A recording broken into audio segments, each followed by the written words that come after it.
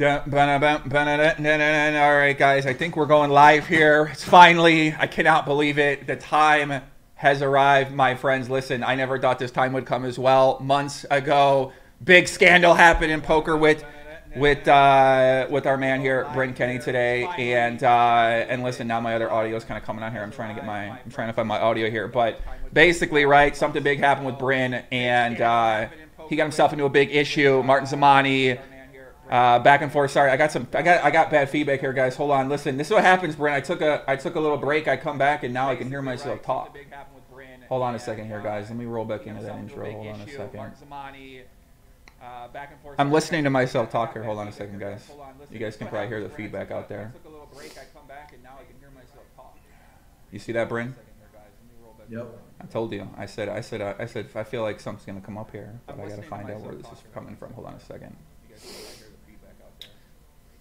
This is the advantage of working with the team, is that when you work with a team of people, then you can kind of ensure this kind of stuff don't happen with the production errors. So, but yeah, let me just go out there. Hold on a second, guys. This is the advantage of working with I can kind of hear myself. Can you? I guess you guys out there can probably hear it back, but let me just kind of find this real quick. Hold on a second.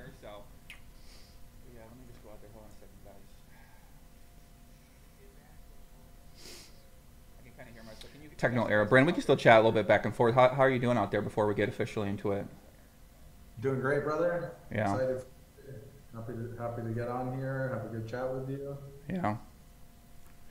Yeah. Bryn, we can still chat a little bit back and forth. Life is good. Life is good. Yeah.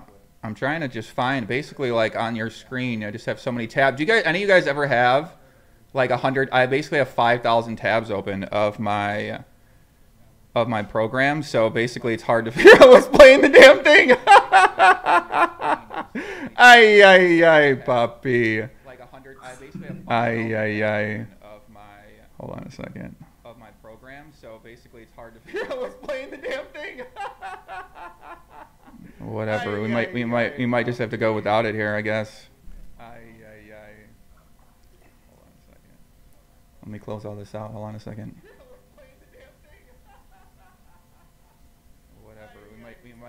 We might have to go with. We might gotta go with no chat here, Bryn. Usually I talk to the chat, but I might just need to close it all down. Without it here, I guess. You could try to pop it up at the end too. Yeah. I just gotta make sure I get the audio shut off. Sorry about that, guys. We might gotta go with no chat here, Bryn. Usually I talk to the chat, but I might just need to close it all down. All right. Let's see if this works. Test. Oh, I think it might be on your end. Is it on your end? No fucking way. No, I don't think so. I think it's on your end. Sorry about that, guys. Okay. Oh, it's definitely not on your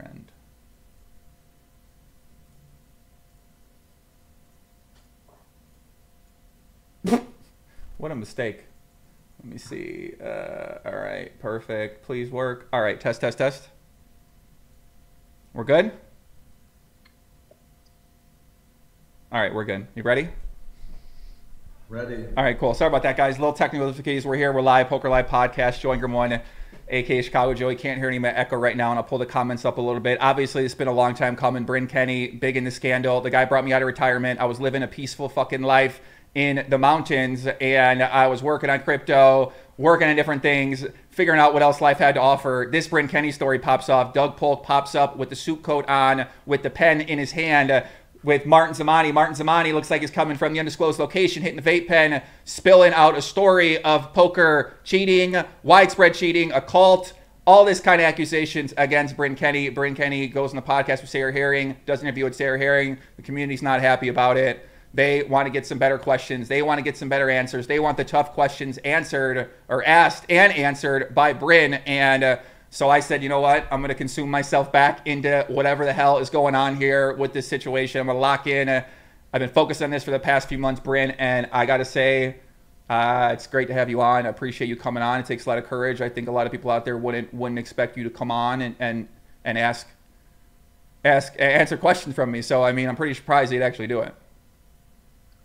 Yeah, for sure. And, a lot of people, think that kind of I was hiding from answering questions, but you got messages from me as early as June, me wanting to come out and have a good conversation about things because, yeah, the poker community is, it's been my life. Like poker's been my life. I love the game and, yeah, want to have, a good banter and, give the people maybe some solace in questions that they might have a certain understanding about and, let people see a different perspective and maybe, come to their own conclusion about things. Yeah, I mean, we're definitely going to talk about that, right? Because a lot of people out there said, hey, why are you going to give this guy a platform to come on there when we did hear him answer some questions with Sarah Herring? And in a lot of people's opinions, they don't believe anything you got to say.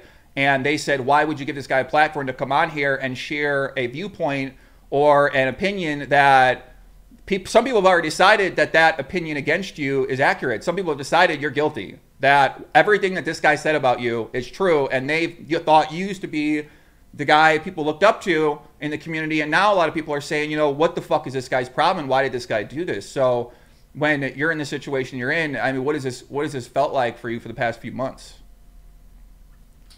It's been interesting for sure, especially since when this first happened, actually, I was working really hard on my project, on myself. I felt like I'd put so much time and energy into things where finally I was going to have this, 2-3 weeks where I could take a breather and, not think about anything and go on a vacation. And, sometimes life doesn't give you what you imagine. And it's been interesting because I've I'd say everything comes in like different levels, like along the journey. So, me being talked negatively about isn't something new to me, but it being on the internet with like a wide stream audience has been something new to me. So just to, to deal with that, to manage it with even the people that are close to you who are potentially very affected by the situation. So, I feel like everything in life is,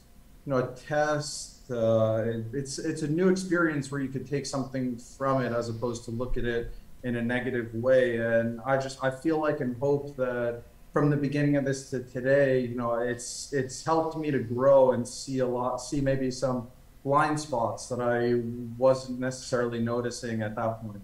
So basically what you're saying is that you can make a positive out of anything. And no matter what happens or what comes up in your way or what decisions that you make, the past in some ways doesn't matter. And it's only about what you do in the present and the future moving forward. That it sounds like that's sort of how you think about this or how you're focusing on this or how you're maybe approaching this.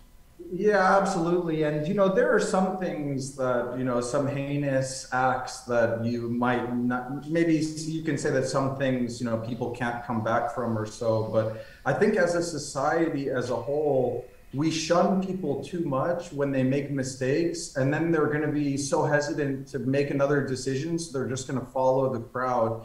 I think the best that we can do is when we see someone making a mistake isn't to laugh at them or to ostracize them, but maybe to give them a different viewpoint so that you can help them make better decisions in the future and not to scare them into hiding. You're basically saying like some type of reform, that the way that people treat people who are accused of different kind of acts. I mean, some acts, right? They say if you murder somebody, you kill somebody, then people are going to view you and treat you a certain kind of way. And society has agreed that that's normalized. What you're saying is that some mistakes you feel like people are too harsh on. But I also at the same time, I feel like as time goes on, and especially if people take accountability for the mistakes that they make. But I think in this situation, the deal with you and with Martin is a lot of people feel like you went on this podcast with Sarah Herring and you didn't take accountability for anything because you basically went on there and said every part of what this dude said is not true. The guy talked for an hour and 20 minutes on the Doug Polk podcast about a number of different topics which we're going to get into. So when I see this guy, I mean, listen, I don't know this guy's story, right? The guy came on the podcast. I watched it many times. He said that he felt backed into a corner. A lot of poker players do at this point in time, man. They're trying to hang on. They're trying to survive. They're trying to find the next fucking investor who's going to put them into the event. And it sounds like you, from what you've talked about, you've got the investing addiction. And it kind of sounds like you might be a bad investor in some ways when you're giving deals to guys who are busto, who basically like have to take the investment that you're all right. I mean, that ain't the best investment. That typically ain't the guy you want to go for, right? From my opinion and my short time in the lab, really focusing on investing, that ain't the guy, the founder I'm going for, right? So in this situation with the Martin Zamani guy, you have a relationship with this guy for a long time. He goes on this podcast. He says a lot of shit about what he alleges, about what you're up to. You go on the podcast and you say, none of it is true. And I think a lot of people out there who may have an idea about you or have heard things about you over the years in the community, who've come out publicly and talked about some things in the past, maybe some ethical, whatever you want to call them, right, on your end with people that I saw on Poker Twitter, just looking around shortly with Josh Aryeh, Kevin McAfee, then I think it leads people to believe that you're just not being truthful with them and you're not taking accountability for any mistake that might have happened in this situation with your involvement with GG Poker or with your involvement with Martin Zamani or your horses in this situation, or with cheating the community in this situation as well. Well, I don't really think that I said none of it was true, because I admitted to, you know, that ghosting happened in the past. I said that no version of, you know, collusion, RTA, that had any truth to it at all. I also said, you know, that some of those stories, you know, let's call it with shamans involved or anything, these were things that were recommended to people and not, you know. What does that mean? I mean, you understand what the guy said. The guy, Martin Zamani, come on his show, right? He says, Bryn calls me directly, says, I need to get my energy checked out and I got to go to the shaman. The shaman goes there. Shaman's talking about being a warlord. Shaman's trying to put fog poison into... He says other horses are doing this kind of thing. So to me, it didn't sound like he had the I mean, maybe you felt like you gave him the option. You obviously, as the investor and the investee relationship, is a very unique relationship, because oftentimes the person who's getting money is weird about handling money, handling authority, handling power, handling people who have those control over their life. So in that situation, if you're like, hey, go to the shaman, they might think, oh, this guy fucking ain't gonna stake me if I don't go to the shaman. I got to pay my rent next month. I'm better go to the shaman. So, well, you know, one other thing is, you know, I've staked hundreds of people in my career, and there's only been one person that's ever done that combo with me who I've staked. So, you know, you can bring in countless other people that I've staked, never pushed anything onto them in that way. You know, maybe that is the way that he felt, that it was pushed onto him. But these were recommendations that I give to people. It wasn't, you know, you do this, or, you know, I'm not going to back you anymore. Mm-hmm. So, you know, I would say that there have been times, like, along my journey where I'm an intense person, let's say, and I'm very intensely focused on growth myself. So I'm sure that there were times when the people close to me felt like if they weren't growing themselves also, then they wouldn't be able to keep up with me, or I wouldn't keep them around me. And even in those times, you know, I have said things like, you know, if this person isn't interested, if people aren't interested in growth, like, I have no interest in doing business with them. And, you know, I think it was a harsh line that I took in that regard, but definitely in no way have I ever forced or told anyone that they had to eat a certain way, that they had to do a particular set of drugs, or they had to do anything. And also, when we come down to, you know, let's talk about the frog poison a little bit. You know, this is a sacred act that's been happening for hundreds, if not thousands of years, by, you know, in a spiritual, indigenous type of way, that a lot of people truly believe that this is something that helps you. So I tried that myself, and I thought it was something good. And I've made recommendations to people that I speak to of the things that I do personally myself. It's not like I'm telling people, hey, you know, you should go do this, where it's something that I never tried. It's like, hey, this worked for me, you know, maybe it would work for you.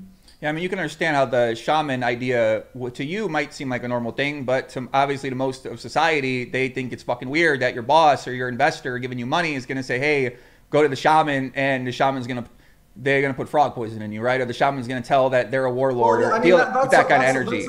That's a very, like, you know, fabricated story, because in the end, I'm not telling anyone that they should give anyone any type of medicine. It's more like, hey, you know, I have this person here that happens to live in the same city as you. If you want to meet them and, you know, see if they offer something that you might be interested in, that's then two consenting adults making a decision where I'm referring someone to someone who's a, you know, well-respected shaman who was recommended to me by someone who I respect a lot in that same type of spiritual community. Okay, I mean, yeah, it makes sense. I mean, it's like I said, I know a lot of people are into spirituality, into the shaman, into ayahuasca, the DMT. You know, a lot of it's becoming more of a mainstreamish kind of thing, and there are more podcasts and content that are talking about people that consume these kind of activities and the potential upside, the benefits in terms of an energetic level or a frequency level, depending on what the people believe in. So people don't believe in that at all. So people really believe in that kind of stuff. So you're not running. It says you also said you invested in a lot of people. So it's not like it's not a prerequisite to have to send people to do these activities. You mentioned a psychic. You mentioned having to do yoga, or he can't play certain stakes certain days. If you did yoga that day, you play the 500s. If you didn't do yoga, maybe you're relegated to the lower stakes game and kind of fucking with people in that way. So as things, I mean, if things like that go on, it makes sense. I've heard of businesses maybe do things like that before. You know, a sports team, but we ain't heard of a poker team do something like that before. I mean, I've staked hundreds of guys, and like I truthfully tell you, you know, there's one other person who I've ever staked who's ever done this frog poison combo with me in my life. So, and there were also people who I staked that were on that same trip. So those people weren't pressured even to take it, and while they were even there, while it was going on. And I feel, you know, it's been something for me. I don't want to pressure anyone to do anything. I do have an intense personality where, you know, I get very excited very easily about trying new things, doing new things. I get very hyped up. And, you know, like you said, it can be in someone else's mind too, where they think that they have to do these things if they want to, you know, survive by being one of your horses and being a part of this stable. But you know, I've had tons of horses who, you know, have ate terrible diets, have done nothing of any type of yoga or exercise or anything, and you know, I've staked for years long and never even mentioned these things. But when you have, you know, everything I would say is case by case. If you're in business with someone, so you're evaluating each person differently, their poker game, their positivity, the work that they're putting on into their game, how are they realistic about the skill level that they have? So it's very easy for someone to sit back and take a viewpoint in their mind, oh, if I don't do this, you know, thing, I'm going to be dropped in stakes. Whereas, you know, there could also be information where that person was three-handed in a big 10K on GG and dusted off 50 blinds with deuce 7 off in like in the biggest spot that they were in, where, you know, when you see something like that and someone makes a atrocious play, like by your accounts, in the biggest spot that they have in their career, you have to second guess, should that person be playing those stakes actually? Absolutely not. I mean, what are we talking about here, right? If a fucking guy is going to be that big of a donk, then of course the guy shouldn't stake the, I mean, right? This is one way to think about it, right? Obviously, you see a guy make a play like that, that's a to me, right, you know, what the fuck is this guy doing, right? That guy obviously you think they're just like, you know, burning your money and don't really care about it anyway. So on that same trip, you know, where I was recommending that he do some yoga, that he go to the beach, that he eat some healthy food, you know, looking on the other side, you've got, you know, someone just lighting your money on fire. Right. So you can take multiple approaches in this line. You can see that and you can decide like, okay, I don't want to do business with the person anymore because they're not taking it serious enough for me. You can say, okay, well, you know, I think that the person's playing too high stakes, like out of their league, or, you know, you have multiple things like you can do. And I've always been the person that has really tried to help people as much as I can and to recommend and to pay for these things, you know, to have a yoga teacher, a masseuse show up at your house that you don't have to pay for in Vegas, you know, who's like one of the best, or to have these trips or things paid for you. You know, I feel like I put a lot of time and effort into people's growth as a person and as a poker player. And as the times got on, and I went broke multiple times staking people. Like the whole downswing of my entire career, from going from millionaire to broke or negative millionaire, it wasn't me losing the money myself. It was me staking too many people in games that they shouldn't have been playing when they have mindsets that they weren't winners at the time. So from the beginning of me being a, you know, let's say 19-year-old kid and staking people super carelessly and just throw money at it, even if I didn't cut staking at the time, of course, in those next levels of staking, as you go through that journey, you're going to get sharper and sharper of the people that you want to be staking, the stakes that they should be playing, the people that you want to surround yourself with. And I think that, you know, if you, at that time I was looking at, and maybe it was a bit extreme at the time, but if someone wasn't interested in, you know, growth of their poker game, of themselves as a person, then, you know, why should I put all of this effort that I was? And, you know, with someone like Martin, he was very troubled. Like, there were countless occurrences where. Well, let me just kind of specify that, right? Because I know a lot of people, they you know, watching the Sarah podcast, they say a lot of long answers in some situations, right? So just kind of to summarize what you say, just to make sure I understand what you're saying correctly, is that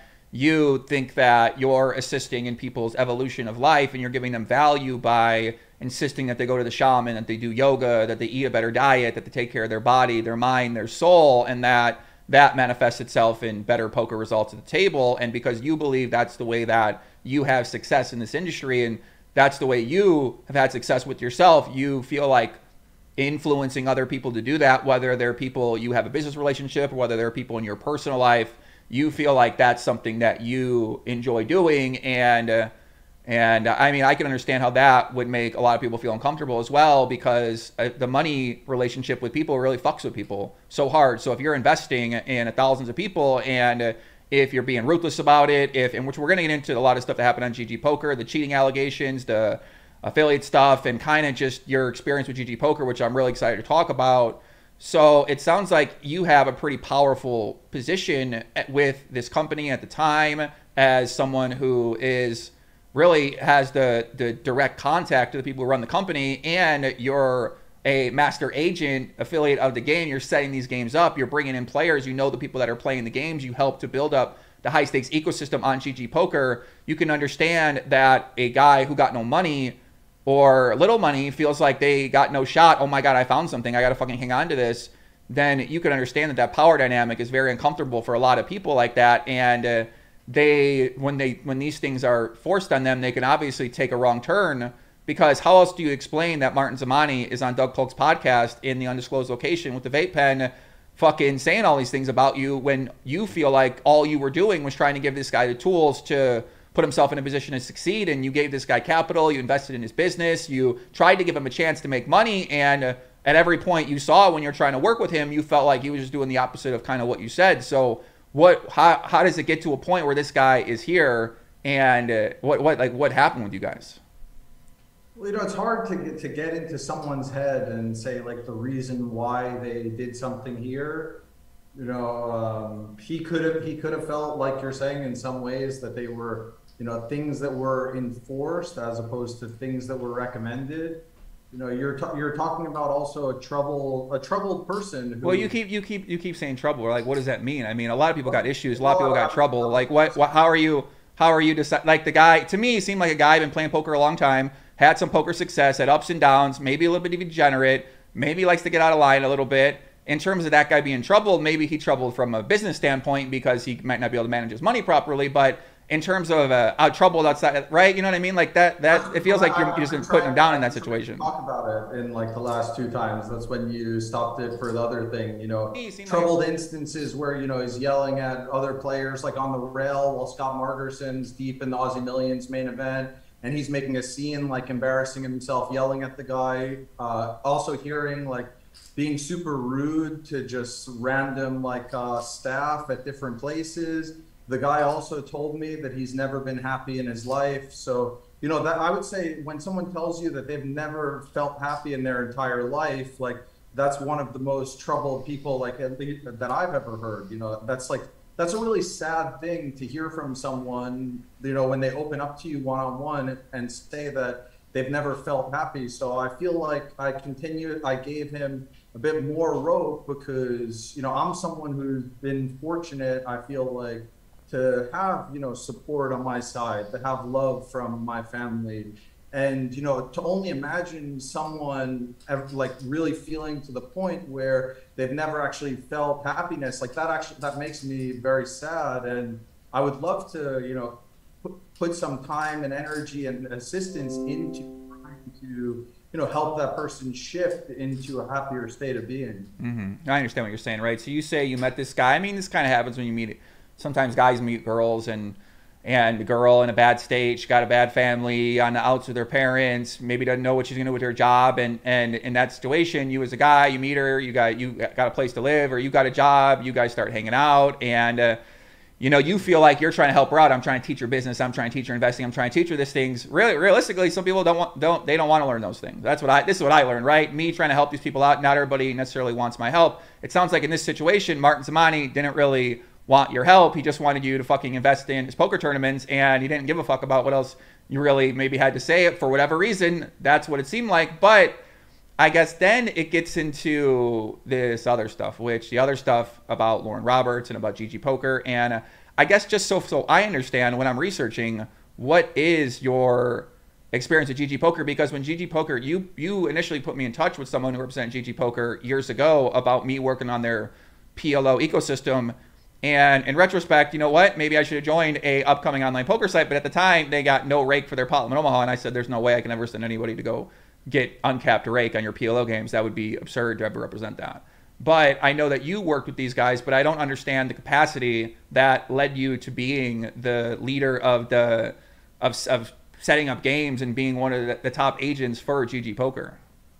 Okay, so I think it was March of 2017 when I first met the owner and a few of the top guys in GG Poker, and I was actually interested on opening a skin on their network. So a friend of mine, Kitty Kuo, set up the meeting there. I flew from I must have been at a Triton tournament somewhere, maybe in Macau at the time or the Philippines. So after that, I flew over to South Korea, had this meeting, and they started getting into how, to have a skin, you need to have a license, you need to have you need to handle payments, you need to handle support. So I kind of left that meeting not really interested in going forward with that. But I had some dinner, some drinks in the next few nights, and GG Poker's plan actually at that time was to go after someone like Johnny Chan was what their thinking was, to be the face of the site. And after having a dinner with some of the guys on the team, they decided a little bit after that they wanted to make me an offer to be the face of the site. So they just, I guess from what I had to say, they pivoted from the direction that they were going into offering me to be that face of GG Poker. I can remember in that same trip, they were actually talking how they had plans to get rid of the desktop client and had no interest to run tournaments at all. So actually, not only did I convinced them, if you want to have a real poker site, you need to have a desktop so that people can play multi-tables. People aren't playing on their iPad like in Sunday grinds, and people have other sites to play also. So if you don't make it easy and accessible for people to play your site alongside other sites, you're not really going to have something that can grow to the size of what it's grown today. While at the same time, at that time, GG's biggest tournament was a $500 buy-in with a 10K guarantee. I sold them that tournaments were, the most important marketing tool that you have, that if you can run big tournament series with big guarantees, especially piggybacking on when Poker Stars or Party Poker would have a series. So the plan from the beginning was, if Party Poker or Poker Stars have a series, we're going to have one too. And, we'll make the games kind of semi-compatible to what's going on. So our first series happened in November that year. I would say that mostly I built the guarantees, the series, the satellites for them. And we ran a 50 million guarantee series in November of that year, which did super well. Most of the tournaments crushed the guarantees. I think there was a total of about 150,000 overlay or so across the entire series with 50 million guarantees. So that was a success. So things kind of grew in from that. And what I was doing. Well, okay. So I just want to, once again, right, I just want to recap, right? So basically what you're saying is you met with GG Poker. They were trying to build their site. They didn't know what the fuck they were doing. In some ways, you came in, gave them an idea about how to scale their business that ended up working out for them. In your opinion, you think that it worked out for them. And then that basically that led you to a bigger role with the company. You started to get more involved with the company. And as you started to potentially be able to actually deliver results, whether they wanted people on the site, whether they wanted to make money for the site. And then this allowed you to scale up your involvement with GG Poker to the point of having that type of influence where you now are able to create or help create big prize pool guarantees, but also help facilitate people being able to play in these high stakes games that were taking place on the site at the time. Yeah, to sign people up for the site, of course, because if you're going to run guarantees, just like you said, I showed that I was able to, you know, build a model for them and deliver on it also. And to do that, you need, I was working around the clock at that time, whereas I was signing up, I wrote every single person that I knew. I was looking. So how does that work? I don't know. How does that? So what does that mean? You just sign like so I can sign like if I could sign people up for a poker site, then I'd be a very wealthy man because I got a bunch of followers that are ready to play some poker. So I don't understand, how are you signing people up for the site? Like, what, I don't understand what that means. Like, what does that mean? Well, I'm like messaging the person and telling them that these games are running and that, you know, that this is something that they might be interested in playing. Right. So basically, you're like the host of the high stakes games on GG Poker. Yes. So what does that entail? Does that entail, because most times hosts are also facilitating the money on the site, and a lot of times they're taking credit, they're vouching for people, they're, you know, there's pretty normal things in the game. They're setting up the games, they're staking players in the games, they're taking pieces of the games, they're getting all sorts of commission from running those games. That's what I'm talking with casinos now. These are kind of partnership offers that they give me, so it makes a lot more sense to what companies are offering. It sounds like you had something like that. Was that correct?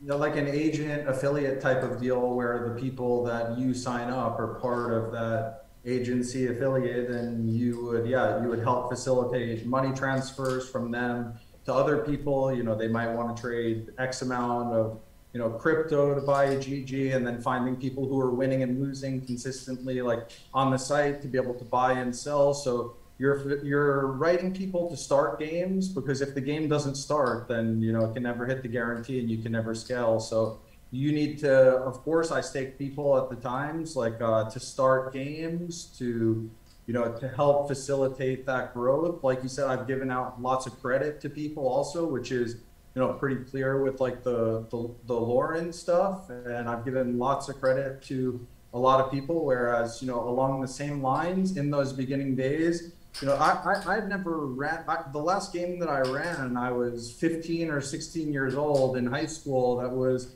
you know, at a friend's house on Friday and Saturday night, and we were playing 1-2 no limit. After that, I was only a poker player. But in that time while I was a poker player, I had, you know, made recommendations to poker stars about games that they should run in the live setting, in the online setting.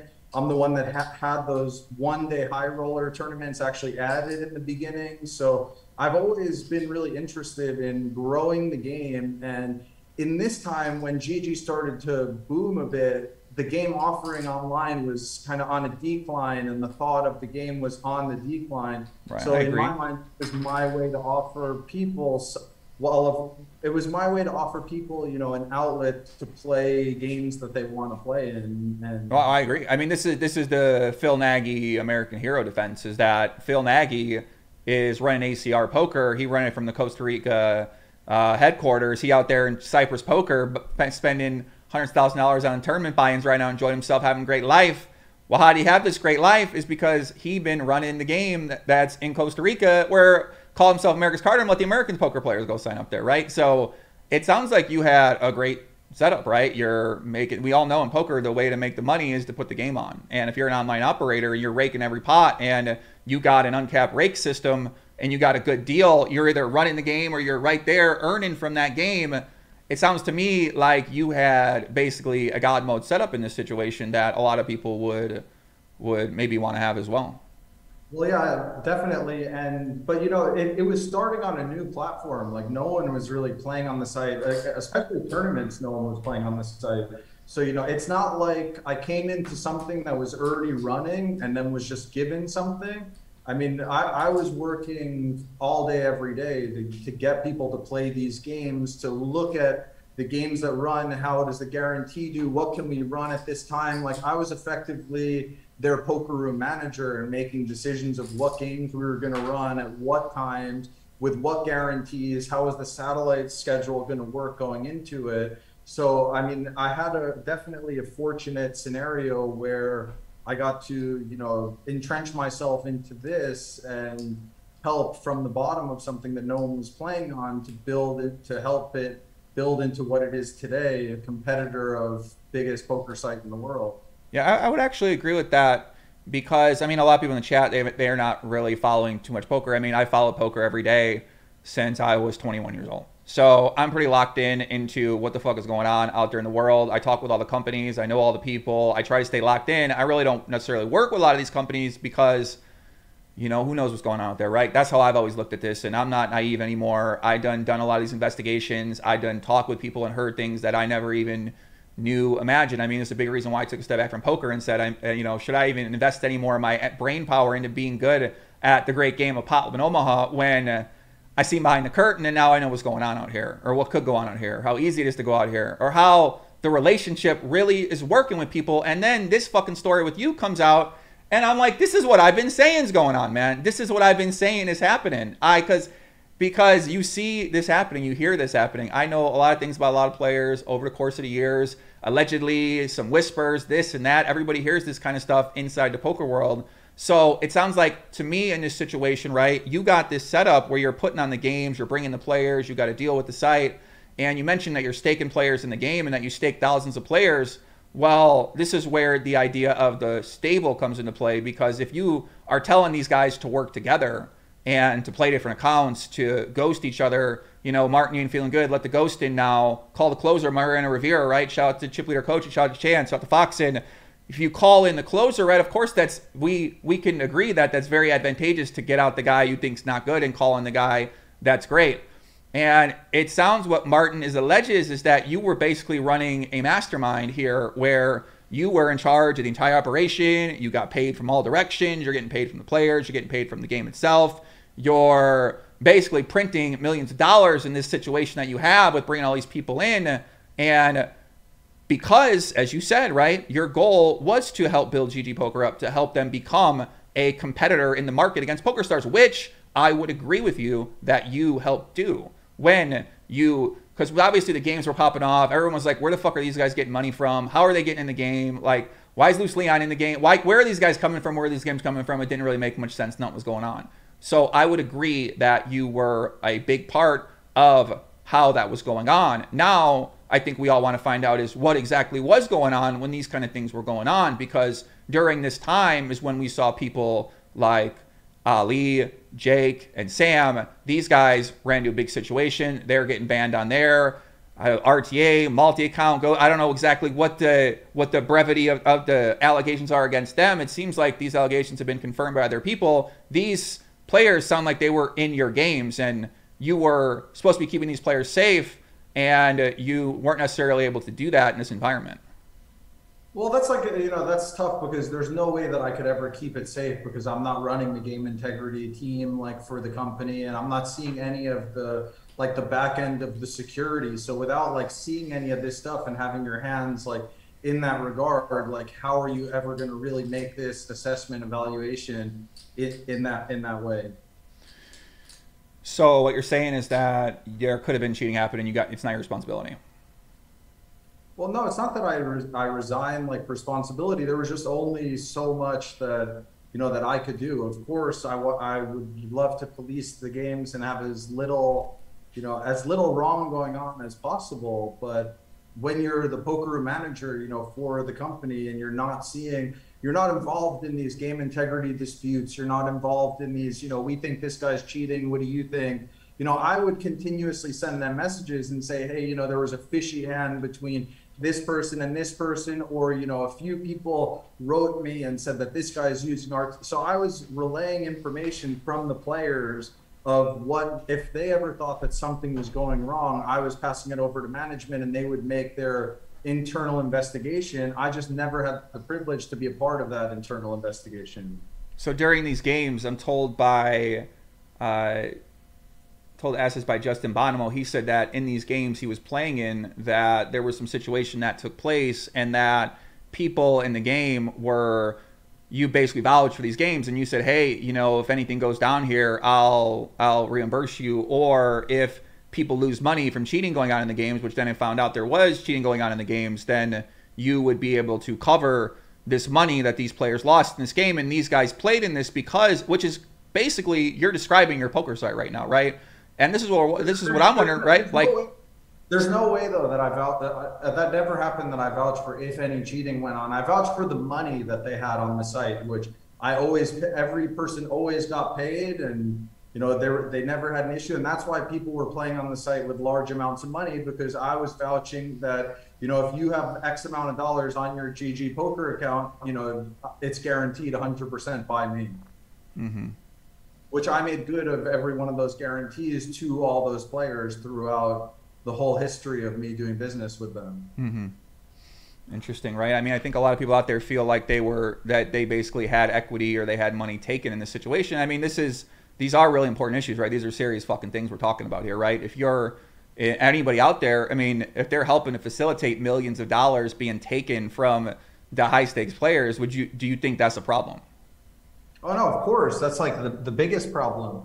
But you know, to come and, you know, first off, you know, any type of, since we're talking about GG and we kind of skimmed over it a bit, you know, there was no instance where I was ever telling people to, you know, soft play or collude anyone else at any point. Did I ask people, you know, hey, start this satellite, hey, start this game, which I was taking them for to get the games running? Absolutely. But there was, you know, there would have been messages that could have been shown, and you know, there were so many people that I staked. And also, you know, my whole career, you know, the whole reason I'd say that I survived this poker career, because I went broke, I went into the negative many times over. The thing that saved me was that I always did honest, clean business with everyone that I dealt with. I paid out when I had money. I took my integrity and reputation very seriously. So to imagine a person that, you know, is focused on continuous growth while also is, you know, like you said, in a very great situation where signing up a lot of players, helping a site to transform into something bigger, and that's how you're gonna make money by, you know, the site getting bigger, offering more games, and you having a big player pool. Mm-hmm. To insinuate or imagine that I would ever be involved in any type of collusion, cheating in any type of way is, you know, something crazy, because, you know, I kept my integrity when I was negative millions in the hole. Now I find myself in a spot where I won the Triton tournament. I was in the best point of my career. To say that now I'm going to, you know, do these things that I would never do at any point in my career, it doesn't make any sense. So what you're saying is that all this stuff Martin Zamani's saying is inaccurate. You're saying that, I mean, listen, we pull these texts up. Let me kind of run through this article here, right? So I got this article from Poker News, which basically said Martin Zamani speaks out. Do messages reveal what Bryn Kenney know? And now I would agree with you that in this situation, right, there really isn't a lot of evidence that this Martin Zamani guy's brought forward. Because what he's brought forward now, it said, I guess he got this from George Wolf, these screenshots of conversations that you had. And when you go through it, I think it kind of does show that you were knowing that ghosting was going on. You knew that people were playing on more than one account. You knew that people were actually multi-accounting. The more than one account thing, like, let's clarify something here too. The way that GG Poker started was there were multiple skins on the site, and you could use more than one platform for more than one name. There was also transitions where players moved from one platform to another one. So that wasn't something in these more than one accounts. It was more like pointing out that this person is now on this account, saying that because it's not, you know, multi-accounting. It's, you know, it's what happened in that time period of it. You know, you've got guys who, you know, not from my doing, but that personally made, you know, 5, 6 different accounts. Like you said, if you're in the know, you know that a lot of people made a lot of different accounts to try to avoid, you know, maybe the rakeback system was a bit skewed after you play a certain amount of hands. It wasn't something that was strictly enforced. Whereas at the same time, you know, I wasn't having people switch their own accounts from, you know, this account to the other account. Did it happen sometimes because of things that happened with the network, yes, but that's not in the form of, multi-accounting. So what you're saying is people were sometimes switching accounts, it sounds like, right? It sounds like sometimes one guy would use this account, one guy would use this account, this account got banned. I mean, you read, if you go over this screenshot here, I mean, this, and once again, right, these aren't, none of this stuff is surprising. I know that this is something that people have done to circumvent things, and really, a lot of these things aren't very talked about at all in the poker world, so it's not like these things aren't going down, but you're basically saying someone's account's banned, so play on a different account. No, not banned. This is something that they were able to make a new account, and they're not sharing accounts at the same time. They had an account in the past, and now they have a new account. Mm-hmm. So what you're saying is that you never sent in someone else to go finish any of these tournaments. It wasn't a setup thing. You didn't have one of the guys, Sergey. You didn't have one of the coaches. You're saying that you never set up any ghosting for your stable. Never is a strong word. I said in the Sarah interview that in the past that there had been some ghosting instances that happened. If you also go through the George Wolf messages from 2018, you would find that I actually at one point I made a very hard stance that I want nothing to do with any type of ghosting or anyone helping the other, that I want to invest in a person that's playing on their own account. I have other messages around that same time, which are the same way that I went towards other people. So in that year, in 2018, where their messages were there maybe there were a handful of times where, this person helped this person. But after that date, I had people that I staked $200 or $100 average buy-in players who wound up making the final table of the Millionaire Maker. And they called me and they assumed that I would help them. I wouldn't help them in a single hand. They were being coached on the side by guys like Sergi, by Bert Stevens also, like in the meantime, to try to put in work in their game. Because of course, if you're going to be staking people, you want them to be putting in work in their game. But past that day, nobody was helping anyone at any point in their tournaments. I took a super hard stance against it because I would say at that point. Well, I actually don't understand why. Like, why would you at that point in time if you're facilitating this and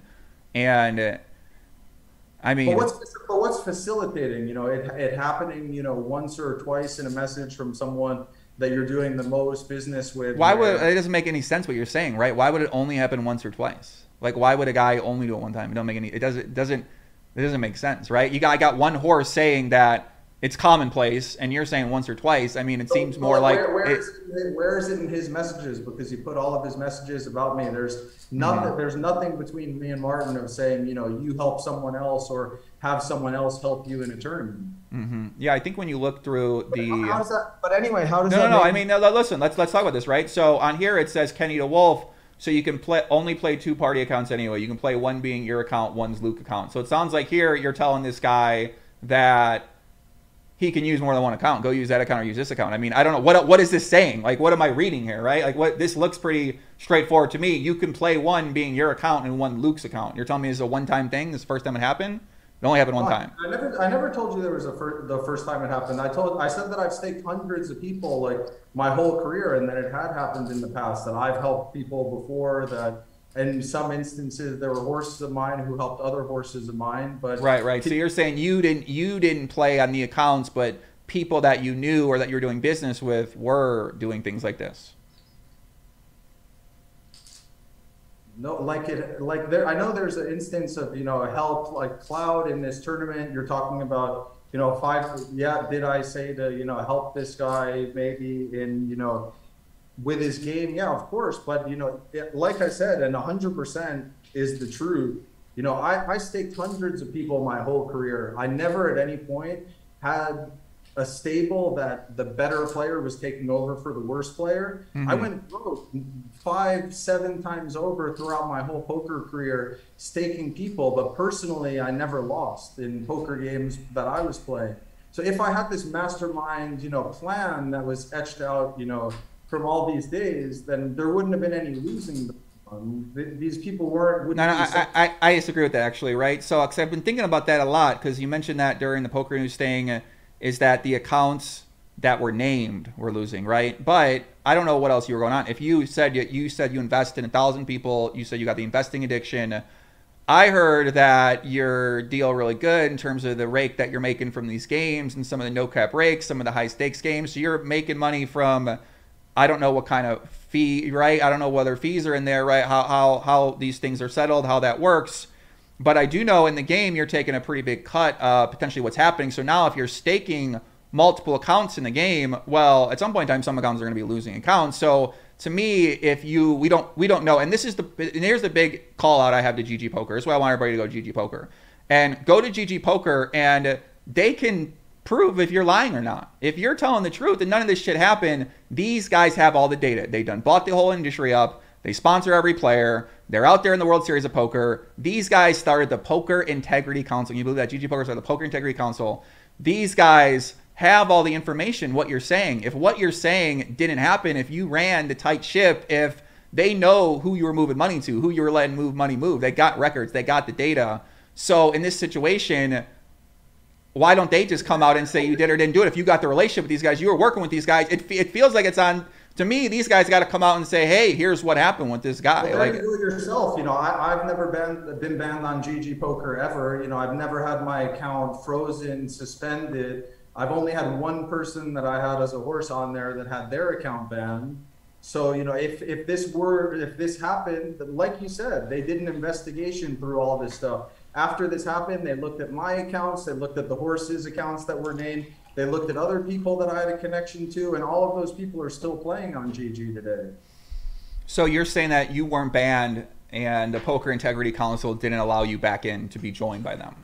Well, what was like allowed back in, because I've never been banned on GG, so I've never not been allowed to be in. Like, I've had a relationship with people at the top of the company from when I started with the company. There was no point ever that I was under, maybe internally they had me under some investigation that they didn't see, but my account was never frozen. Like I said, I've stayed countless people on there. Their accounts were never frozen, competing, and of course, you know, when a story like this comes out, of course they're going to do their due diligence and see if this is true, that this actually happened.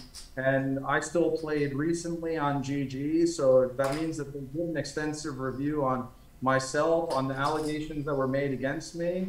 Me, myself, I'm losing a large amount of money on GG also. Interesting, Bryn, interesting. You know, there are also, you know, countless guys who at the same time that I was doing business with, you know, who could attest that, you know, I never asked them to ever do a shady thing. I never enforced them to. I mean, that's not true. That's not true. The guy literally went on an hour podcast and said the exact opposite. So when you say you can't find a guy, we got a guy. We did find a guy. We found another guy. Lauren Roberts came out and said kind of similar things. So there is more than one person, right? But listen, no one would be this fired up if it was one guy. If there's one guy, Martin Zamani came out, we can make an argument, right? We know how this shit works. We can make a great argument. This guy knows what the fuck he's talking about, right? If I really want to make that argument, you could say, like, who's this guy, right? Where does he come from? What's his proof? What's his background? Where's his receipts? Where are the receipts at, right? Mike Paso, we see a guy looking at his crotch area and then playing like a god. We got the receipt there. In this situation, Martin Zamani, I don't know where he gets the text from George Wolf, right? He gets these messages from George Wolf. In theory, right, I do feel like this guy would have more information as well, too. I don't know if the guy's, if he's thinking like that, maybe his data got deleted. Who fucking knows what happened in information? But for as much as the guy's putting out, I would like to see more on his side as well, too. So I don't disagree, but I guess answering your questions and seeing it kind of sounds like there was more going on in these games that you were participating in. You know, that's sort of my big takeaway. I think that's the takeaway that a lot of people out there have, and I think that's what, you know, I guess that's how things go, right? Some people think that they're going to have that impression of you. Some people think that a certain site isn't safe to play on. And if you're saying that you want to run a fucking poker site, if you're saying that you're hiring former PokerStars executives who have given their life to this game and this community, and you're going to hire these people to be a part of this thing that who knows what the fuck that you got in mind for it, if these allegations are true against you, I think that's just fucking kind of fucked up, man, right? Because if you're saying we're trying to help these people and grow, and I'm trying to give them a job, I'm trying to give them a poker site they can be proud to work for versus what PokerStars has become, which I would agree that's needed. I think the idea is great, but the things I'm hearing, I mean, you know, I guess some people might struggle to be an advocate for your side or for your site or for the situation that these workers have now got themselves into with you. Well, do you think that these people would all join the company if the intentions were wrong in the company? Because, it's not me who's managing things and what we do in game integrity, what we do in operations, what we do in payments. I've continued what we do in regulatory, what we do in development. These are things that I've been learning overnight. So all they know is the intention of the way that I want this company to run. And then in the end of the day, these are the people who run the company. It's not me who runs the company. It's, the person who runs the game integrity team runs game integrity. Do things flow up and decisions are made by me? Of course, but would these people join a company if the intention was wrong? 100%. I mean, listen, I don't know. I started working with companies as an advisor.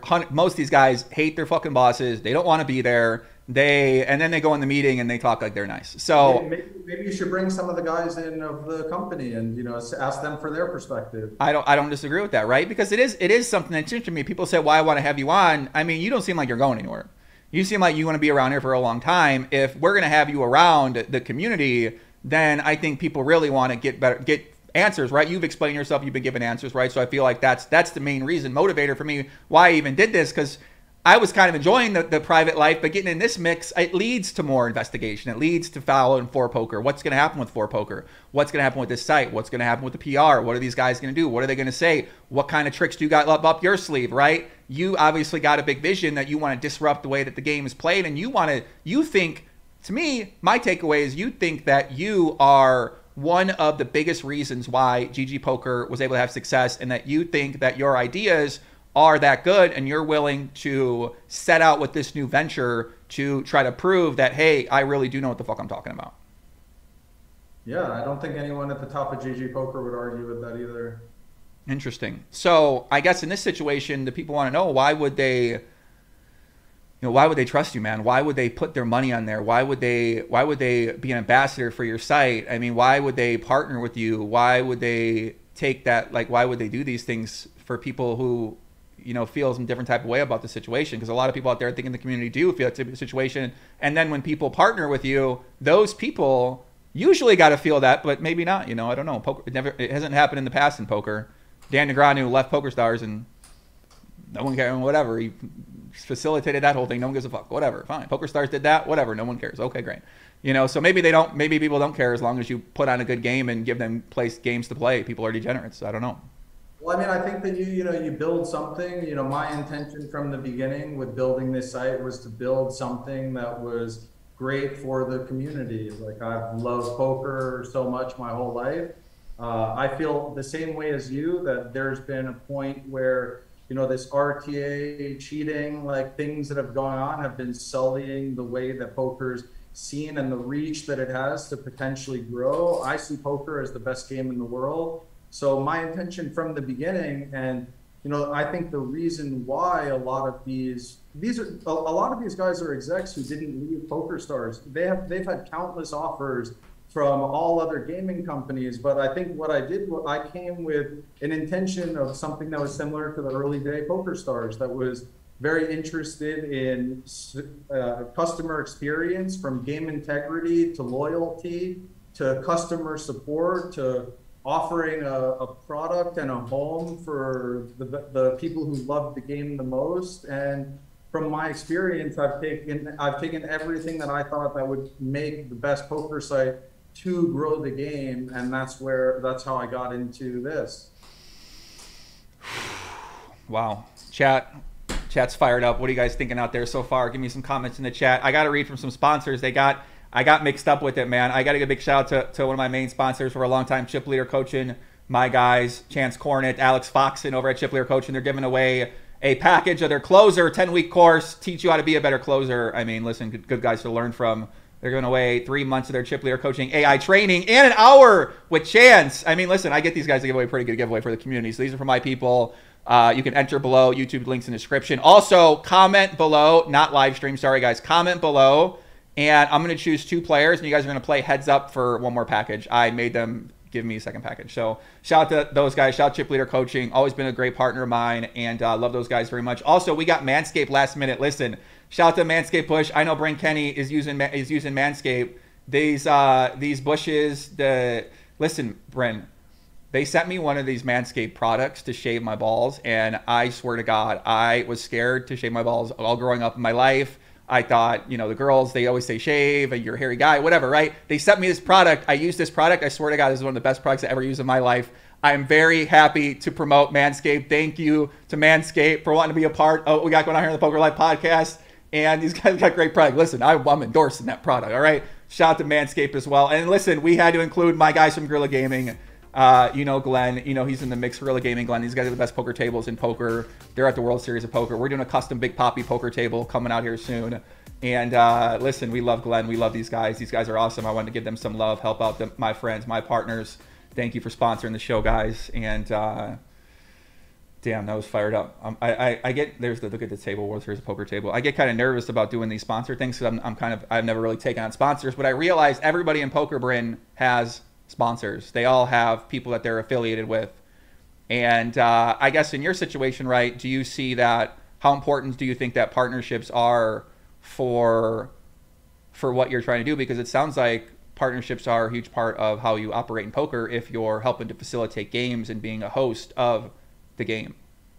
I think partnerships are massive, like in this business and in everything in life. I think that, you know, if you want to do anything great, you're going to need a strong team with you, believing in, you know, that similar drive, passion that you have to create what it is that you're trying to create. So I've had a lot of players in the high stakes community who have invested in the site before and after these allegations were made, and I think they do so from knowing me for a long time, people, you know, from all around the world. So I see those partnerships from, you know, the early days of GG or the early days of Four Poker, because, you know, if you see guys who are playing on the site who you trust and respect what they have to say, and they're saying that they believe in and like and trust the site and the company, that's what's going to help to drive your traffic. So partnerships, right? I mean, obviously influencer marketing, what you're describing, influencer marketing is how GG Poker won. GG Poker signed the best ambassadors. ACR has had a chance to sign a lot of ambassadors, and they've gone with more of the lower profile, a lot of these Twitch streamers, a few of the video bloggers, poker stars who have said, we want, or GG Poker rather, said we want to get the most famous people in each part of the world and bring them onto our team. So in the thinking initially, you were brought on as one of the original partners for GG Poker, as you've explained, because you did have this very good profile in the community, at least, right, winning the high stakes tournaments. I don't know necessarily outside of that. I'm not that close in the tournament world to follow exactly what people are saying, but it sounds like this idea of partnerships has been something that you put a lot of thought into. And I guess that's what confuses me when I see not only Martin Zamani, but then I see what took place with Lauren Roberts. So what is your relationship like with Lauren Roberts, and how exactly did she get thrown into this whole situation? And her account got thrown into this situation as well, too. Well, she was one of the people who were playing on GG Poker from the early days. She was playing in a lot of poker games, and yeah, how she got thrown in, I'd say it was her decision to throw herself in. Okay, so let's talk about this, Bryn, right? I thought about this a lot because in poker, we often see certain people use a strategy of they befriend the whale and they basically integrate themselves in these people's lives. And in this situation, it sounds like what you said on the podcast, I just want to make sure I understand. You said that you were living with her and her husband, Joel. Joel is an older guy, right? She came into town. She started playing the high stakes games. I met her briefly. I don't know much about Lauren. I know she befriended other people in the poker community. And I know that you were certainly one of those people. So how did you end up moving in with her and her husband? That was never my, you know, I've befriended tons of people in the community who are businessmen, and I've never taken that line or approach with any of them. I would say that, you know, of course you don't know, but I would say it says right there, if people were signing up for GG, trusting the fact that I was guaranteeing for it, they had a good feeling about me. They had a good interaction with me from the past. Otherwise, you know, first off, you wouldn't have had all these people's numbers. Second of all, you wouldn't have had relations with people where they actually trust you. So the way that Lauren, the way we met, I think it was at a poker table somewhere, and you know, we're just playing and hanging out, and she told me the next time that you come to Vegas, you know, please stay at my place. So it was the summer of 2018. Yeah, the summer of 2018, I came out to the World Series. I stayed at her place that summer. I was helping her with her poker game, trying to improve. She was playing nosebleed games at the time, $1 million cash games that you could win or lose at the time. And Lauren was someone that I liked a lot as a person. We laughed a lot. We went on trips around to different places. So I mean, my intention was never to take advantage of her or anybody else. I mean, that she feels that way, that's her feelings, and I'm not here to discount that happened. So why are you staying with this lady? Like, I don't understand. You're staying with this lady and her husband because she has a bunch. I mean, listen, this is common, right? I meet a lot of people who have money and they basically invite you to stay at their place all the time. I don't know why this happens, because usually they got a nice place. Usually they're trying to host you. They want to share their riches with the fucking world. I get this all the time, right? People are always saying, hey, come stay here, fly here, do this, do that. I'm like, oh my God, right? Just because you got a podcast, it's weird how that works. So I can understand why you would do that. But then you said that the lady was getting uncomfortable with you and your girlfriend, and like, while you were putting her on GG Poker, and she was losing millions of dollars, and she didn't pay you. It was on credit. What's putting on? I wasn't. Yeah, she was playing on GG Poker, absolutely, while telling me she had, a certain amount of money. And when I came into the house, I planned on staying for a few days. Her and her husband were both, incessant of me staying there for longer and enjoying my company and me being around and not wanting me to go anywhere else. So yes, they had a nice place that had a nice pool. I had a room downstairs and I was comfortable down there. But before this time and all throughout my life, I've paid for my whole trips everywhere. Have you? I mean, I don't, who knows? We don't, who knows, right? I don't know. I know a lot of, listen, bro, I've been living in Vegas now 7 years. This is the most common strategy I see people use. And I'm not saying it's a bad strategy. I'm just saying, because I start going to the nightclub, now I see, whoa, right? You start hanging around certain musician people. They don't pay for a lot of shit. They get on the jet. I saw you in the photo with Lauren Roberts in the jet, right? People want to get on the jet. I'm not saying anything wrong. Want to get in the private jet and the nice car and the nice dinners, man. I paid for that jet. You paid for the jet. She didn't pay for the jet. I paid for that jet and any jet that she ever came on, any dinner that we went on together, any trip that we went on, I paid for it. And people in the high stakes community who have seen me throughout the whole time, they know that I'm the one who's had, let's say a bunch of friends around who was paying for everyone's whole way the whole time. You ask people who have been around the high stakes community for like a long career, and they would say that without a doubt, that's what happened. So no one ever bankrolled my life. I paid for my own way throughout my whole life, my own career, and paid the way of lots of the way for many people that I staked and many people that were around me. There's not a person in the world that could say that they spent time with me and paid more money than I did for what we were doing. I mean, surely there'd be a person, right? I mean, whether they want to come out and say it, they probably spent a lot of money. It's probably like Lauren Roberts, like no one wants to come out and say they don't want to get dragged into this, right? Like they don't want their fucking name brought into this, and for me and you to discuss this on the podcast with thousands of people watching, they're not going to, to me, that's how I see it, right? But I'm not saying what you're saying is not accurate. I don't know, right? Let me talk with more people that let me get a deeper relationship with some of those people. I know a few of the people that let me have that conversation on my level to at least say, okay, well, is this accurate or not? Because that's all I can do is I hear your word. If I want to know more, it's my choice to follow up on that situation and find more out, because I think a lot of people feel like you were taking advantage of this lady, bro. It sounds like that they think that you were signing her up. She says, or Martin says, that she was so bad that you would basically command the horses go after her in the games. That's crazy, bro. You living in this lady. The accusation is you're living with a lady. You're helping her facilitate in the games that you organize, and you're setting her up to get beaten down by the team. I mean, GG Poker can verify this 100%, right? If we really got to see it. That's been nothing that I've ever done, like my whole career in any way, to do anything to take advantage of someone like that. And it just didn't happen like that. Didn't happen like that? Okay. So it was just... I mean, I gave her lots of credit to play lots of games. At one point, she owed me over $2 million. She told me that she said, no worries, I have all this money, and, kept asking for more credit. After when she got so stuck, she started staking Sergi with me at some point. He won a big tournament in EPT Barcelona, the 100K there. She had a piece of my Triton tournament that I got second place in Jeju. So the number of her owing me like 2.2 million at one point was actually down to 700. But then she didn't pay me any of the money that she ever owed me. So take advantage of what I could. Wait, what? She didn't. So you didn't. So you're telling me that you were letting her lose on credit, and then she didn't pay you?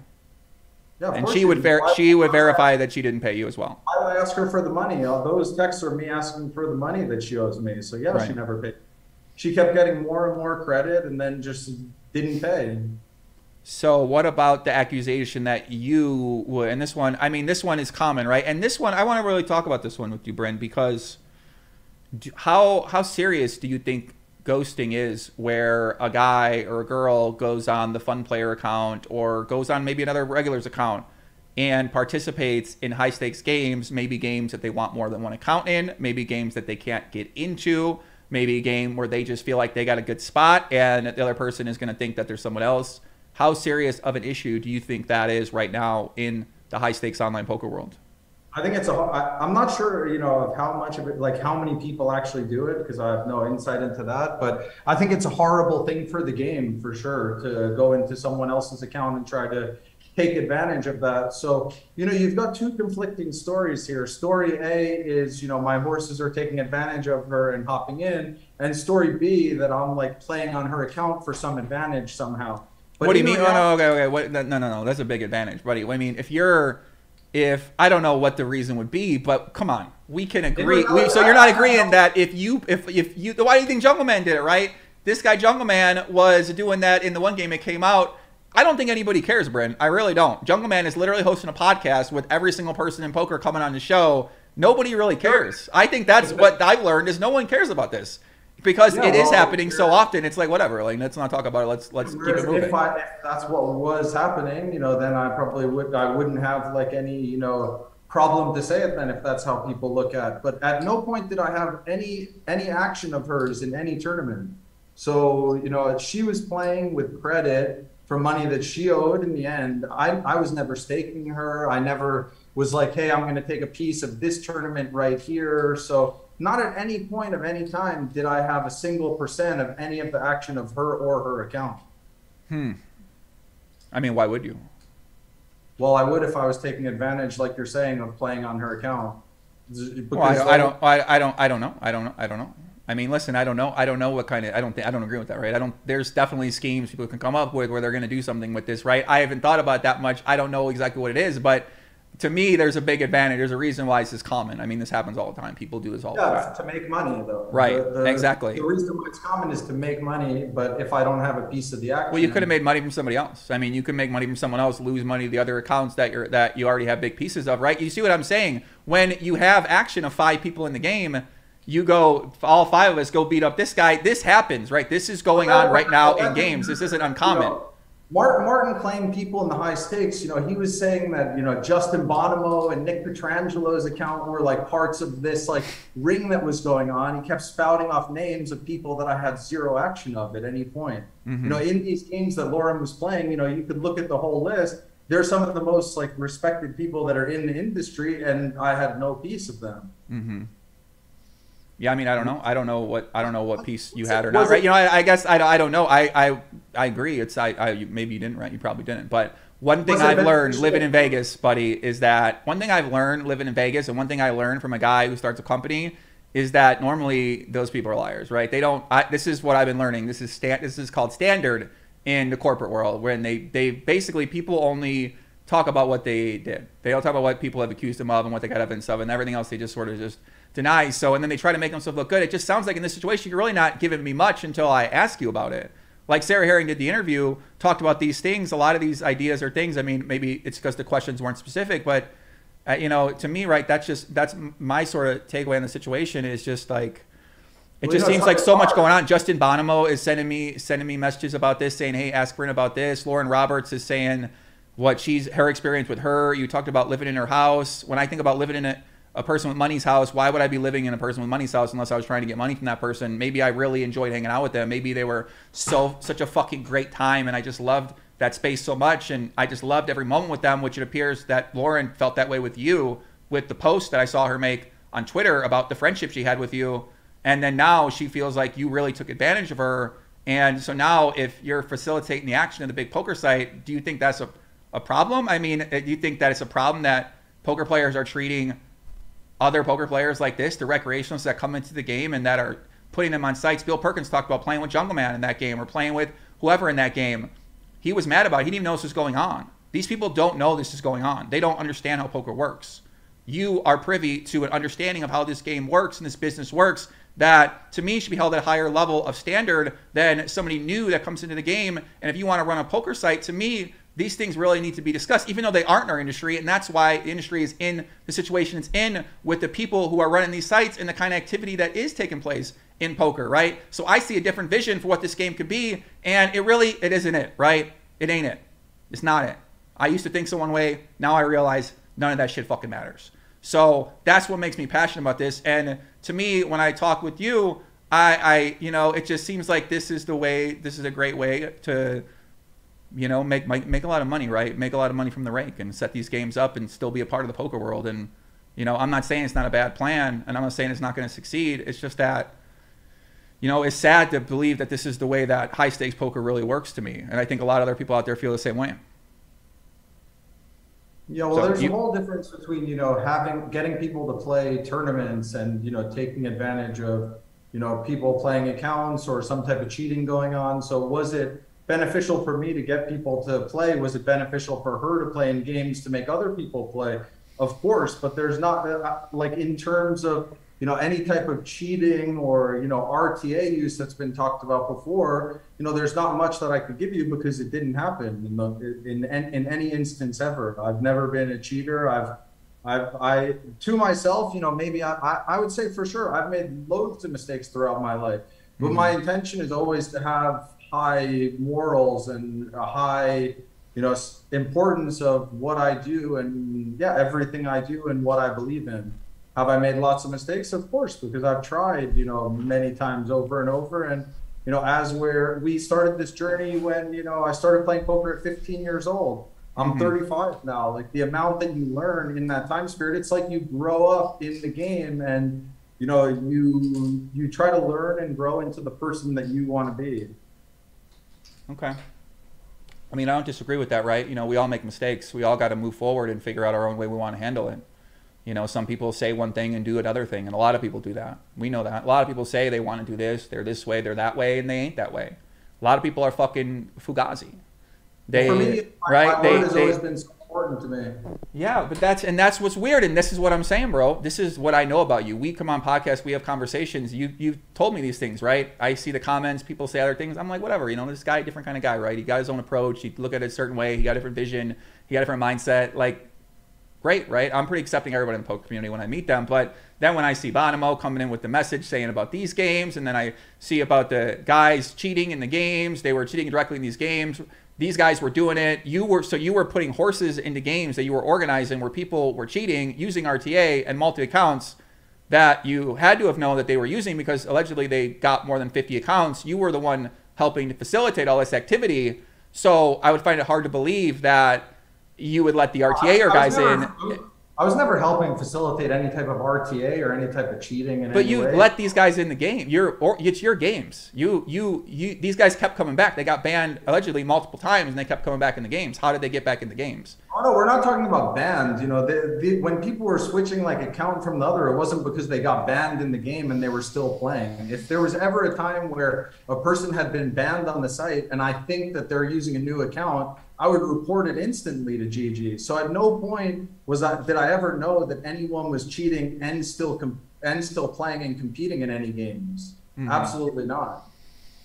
Yeah, man. I don't know, bro. I mean, yeah, it makes sense. It's just that it seems like in that world, I just think about what if I was organizing that game. I know how these private game works. A guy put the game on. They invite the person that's going to lose $100,000. They send in 4 people. the guy, each person maybe get a 10% free roll, and then the host takes the rest of the action. And a lot of horses are okay with this. And it sounds like in this situation, you were staking a lot of people in those games. They were all sharing action, whether you told them to collude or whether you commanded them. They weren't sharing action. Everyone has like a separate deal themselves. So all that matters to them is if they win themselves. While at the same time, you're not looking at an instance where I was signing up these recreational players and they were only playing with my horses. I signed up every person. Well, I don't really know. I don't know. I signed up the whole high stakes community and they were all playing every day. So, you look at the list of all the biggest winners in poker and I signed up every single one of them to play in these like games on GG. So right. If my intention was to take as much money as I possibly could from these amateurs or VIPs, I would have never been writing, Isaac Haxton and Nick Petrangelo and Kuhn and all these guys and getting them signed up to play on the site, playing every day. Maybe not. I don't know. Sometimes you let the ringer in, Sometimes you cut the ringer in, you take a 10% free roll for yourself or 15 for yourself or something like that. You get them in the game. I mean, I think that's a pretty common. Except I never did that to anyone. I never took a free roll or a piece of anyone to get them in the game. I signed people up to a site to try to grow the platform and to grow the games that were offered. Yeah, I mean, and that's really what it does seem like. It seems like you had this great setup where you didn't really need to do these things. Like you didn't need to tell the people to work together. And so Martin Zamani comes out, says that you were using RTA yourself, that you were... I mean, the thing about the RTA thing that I somewhat question is that it really wasn't in any of the information. Like there weren't a text message I saw anything about using a solver or anything like that. Now it's just one person and not one thing. I would like to see more about that. But the RTA stuff. But it also does seem like it's commonplace. Like everyone uses it, right? It's like an unspoken. Less of that, of course, because I've never seen an RTA system myself. Like you look at like my results online. I'm like a consistent winner on stars, huge loser on GG. Like recently, when like online has changed. Like I've done my crushing in the live poker setting. Yeah. Yeah, man. I mean, I don't know. I just heard that in these games, if you're the affiliate, you're making millions of dollars in these games because there's. Well, everyone likes to pump something up to being much bigger than it is, while at the same time, you're giving people large amounts of credit. If you're getting burned by that in a few times. People might think in their mind that you're making millions of dollars. You might not have actually even made any money for, the first 1 or 2 years because you were trying to build a business. Mm-hmm. Okay. Yeah, Martin at chat said he never said Bryn used the RTA. Yeah, I don't know why people keep asking about this RTA thing because for the RTA, do you think a lot of people are using the RTA in poker right now in cash games and in tournaments as someone who wants to start a poker site? And it has to really worry about this. I don't know about like pure RTA, but I think a lot of people right now in the high stakes community are, if they're in a situation, they might have a computer next to them that's inputting, what decision that they should make in this spot. Mm-hmm. Yeah, I think that most people probably do that. And as a poker site, how do you stop that? Because it's not that the RTA is unbeatable. It's not that every RTA is built the same. Depending on how it's programmed, depending on the inputs that it puts in.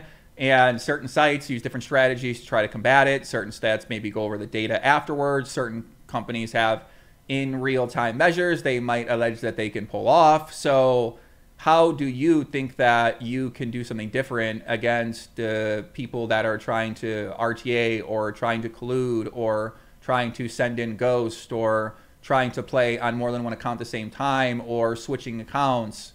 How do you feel as if you'll be able to make a difference with what you're doing? All that you could do is attempt to do these things and build different measures and tools. Whereas, when I've thought about, what do you do to combat RTA? In my mind, it's the time bank. You have to mess with the time bank. Otherwise, people have too long where they're able to input information and wait for this, 20, 30 seconds, 45 seconds, however long it takes to get you a conclusion. Whereas if you start giving a lower time bank of how much time they have pre-flop, and if people are abusing that 15 seconds pre-flop, one thing that I thought about and I think that we'll implement, maybe not from day one, is if you have people who are taking advantage of that 15-second time bank too often, you drop them to a 10-second time bank, and then you drop them to a 5-second time bank. And what they're used to of having a 15-second time bank before their shot clock comes down, now all of a sudden it's just getting lower and lower. And I think that one thing with poker too, and a lot that I've done also, is the players who signed up for the games, I listened to these guys. So if they think that someone was cheating in the game, I would take that information, pass it on to GG. So in the same regard for this company, if people think that someone's cheating and they pass it to me or they pass it to someone else, then it'll be an important thing to have a game integrity review of that account, and then try to build the best process that you can to try to eliminate as much RTA, collusion, and ghosting that goes on. Because in my mind, poker at its best form, which is at its purest form, is a mind versus mind game. And if we can solve that and bring it to where people feel like they're playing against a human in a mind versus mind game, I think that's one of the barriers that's stopping poker from really exploding and growing, especially online. Well, I mean, online is stopping it from growing because it's not allowed to be played in a lot of big markets. So a lot of companies are having issues, having to spend a lot of money, worry about security, and pull out of markets, whereas other companies like GG Poker in the past have decided to offer poker in markets where poker stars might not normally market that. So is it in your mind to use a similar strategy where GG Poker is, where they're basically letting people play from anywhere that they live? Oh, no, I mean, the approach, one sec. The approach that we're going to have is, well, PokerStars is a public company, so they made decisions based on, because they're a public company, so they pulled out of some of these markets that it isn't necessarily banned in, but it's more like seen in a gray way. So PokerStars and Party Poker decided to go in this direction, that if it wasn't clear and regulated, they weren't going to offer in these places. Like, absolutely, we're going to be against any places that poker and gambling is completely illegal, but make an analysis and a decision based on, okay, well, this company that's seen as gray area, what does our head of regulatory think of, that country? Is it clean to go into? What are the risks? What are the pros? So, what I've done with this company right here is try to bring in the best people in the industry and let them build what they feel is, the best in their area. Let it be regulatory or, game integrity, like we said, or customer support, payments, or customer operations. All of these areas, I'm the poker player. I can understand what players want in the form of what their client looks like, what they want to have features, and by being connected to the industry and people who love playing, easily able to get feedback from the industry of what it is that they want. Like all of these.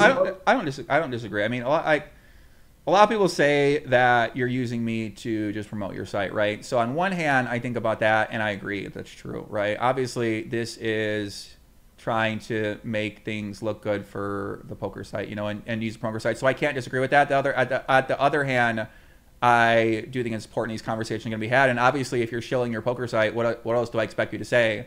If you're in the process now of trying to build your site up, promote your site, and raise money for your site, build investor trust, build relationships with fucking the market, the media, the people in it, of course you're going to promote your thing one way, right? So I kind of struggle to think about how I view this conversation, because I've been studying a lot of corporate media on my break, and the way I thought the world worked is not how the world works.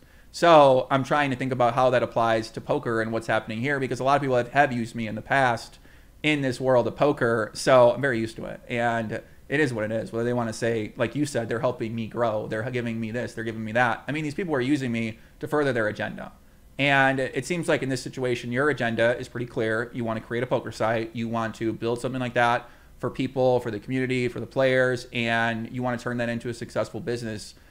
And I guess the thing you talk about is how people trusted you. And one business deal that got a lot of talked about, that a lot of people talked about, asked me about, is your relationship with GG Poker affiliates. Now, I, as an affiliate of poker companies, know how this works.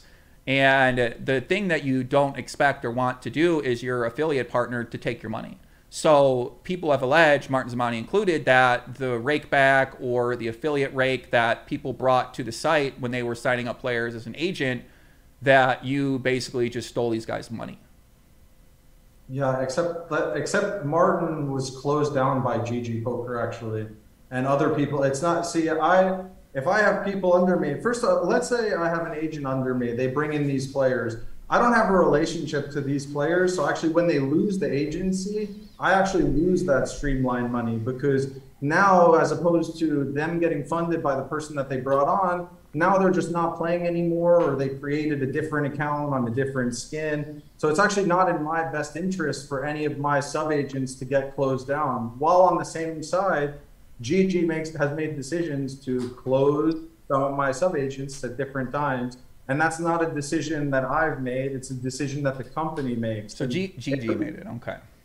It could be based on, them not being able to bring in volume. It could be based on, them getting complaints from the players of the agent. So GG is the one who closed down Martin's agency, and it was not me. So you didn't steal his rake back. You didn't give him. He says that he was owed rake back. He got receipts. You owe him rake back. You never gave him the rake back. Martin owes me money. He left. So you do owe him rake back, but you're saying that you ain't gonna give it to him because he owes you money, and why would you pay a guy that owes you money? We made a deal that he got a certain amount over like a few period of time, and that came off of the money that he owed me, and still has a balance to me. So I've never stole or taken anything from anyone. Got it. Okay. I mean, do you consider taking money from people at the poker table taking something from anybody? I mean, I guess. Because I've been thinking about the predatory nature of how these private poker games works. Because I'm thinking about starting my own private game, and it turns out it makes a lot of sense, right? When you bring somebody to the game who wants to lose $20,000, and all you got to do is give them some drinks and set up a good environment in a place that we like to call a casino, whether it's online or live, people don't really know any better, and they just go there and they got money to lose, right? They maybe sometimes they don't. Except this wasn't a private game. It was on a big network of all these other skins also. So there were no games that were, private invite only. These were games on a network that was open to the public. But these were also times that you were staking a lot of the players in the games. So if you're staking a lot of players in the, I mean, this is what happens, right? There's like alert lists where you get an alert from your person that's backing you to let you know that fun player XXY has put down $50,000 more in credit. They're going to play in this game. It's not saying go fucking sit in the game, make me money. It's, what is it saying, right? It ain't saying that. He ain't saying go sit in the game. He's letting you know the options there to go enjoy yourself in that game. So to me, that makes sense. This is what this is what these guys are up to. I mean, this is reality of what's happening out there. You know that. So you're saying that when you're in a very powerful position to know all these things, right? Like that, I don't know, man. Those are the things I just have. I mean, is it just what it is? Is it just what it is in poker? I guess it's just what it is, man. I don't know. I mean, maybe I got to accept this is what it is. This is how it works.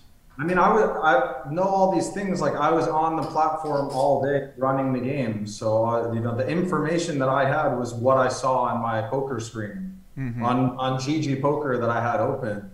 I had no, back end, this, that, or anything, access to anything at any point. All that I had was, GG Poker as a client, watching games, run and so GG Poker has all the answers, is what you're saying. This is what I'm getting from this conversation, is that I got to go talk to GG Poker because GG Poker has the answers. I don't know. I mean, I guess they got to, people, if they care, right? If people want to follow up, they got to go ask Dan Negreanu. They got to go ask Kevin Martin. They got to go ask the GG Poker ambassadors. Those guys don't know. They don't know. It's GG Poker who knows. Well, that's what I'm saying. They should ask their company to say, hey, can you let us know what happened? Like this, to me, I don't know. There's so much being accused here. There's so many issues that you're saying didn't go the way that it went. Well, I'm still accepted, on GG. I've never had my account banned, so there's their review of me and what I've done on the site. I mean, I guess in some way that maybe that is what they're saying. Yeah, I mean, if I was dirty, GG Poker would have banned my account already, like they did with. I'm pretty sure they banned 500 accounts for some type of cheating at their peak. I'm pretty sure what they told me. My account was never banned. Like I said, I had one horse who was ever banned on the site at any point. He's able to play on the site now. And yeah, I would say that I think that's an important answer right there, because, all these accusations were cheating that was going on that site, while I still have a direct relationship with the people at the top of the company. I still I still advise or help in some aspects. I've never had anything with my account with people that were, spoken about here, and I'm still welcome to play there. I'm still welcome to play at the live stops that they're affiliated with, and just like, other people who have got caught cheating or, banned from there have been, removed from playing not only on GG but on these live stops. So you aren't banned from Triton Poker Stops? Yeah, I'm not banned from Triton Poker. I'm thinking of going for this weekend. For this weekend? Okay. Because some people were saying that they thought you were banned from playing the Triton events because a lot of those guys got together and said that. I mean, are you sure you weren't banned during June for any event? Absolutely not. I was never banned on Triton Poker. You can look into that and ask whoever and find out, for yourself. But at no point was I ever banned from Triton. I actually had plans to go to that Triton that was in Madrid, but decided to extend my trip in Hawaii. So I still get messages from the people who run the tournaments in Triton all the time. I've never been told anything other than that I'm just completely welcome to play any event that they ever run. Interesting. Interesting stuff, Bryn. Interesting stuff. Dang, I guess this is how poker world works, huh?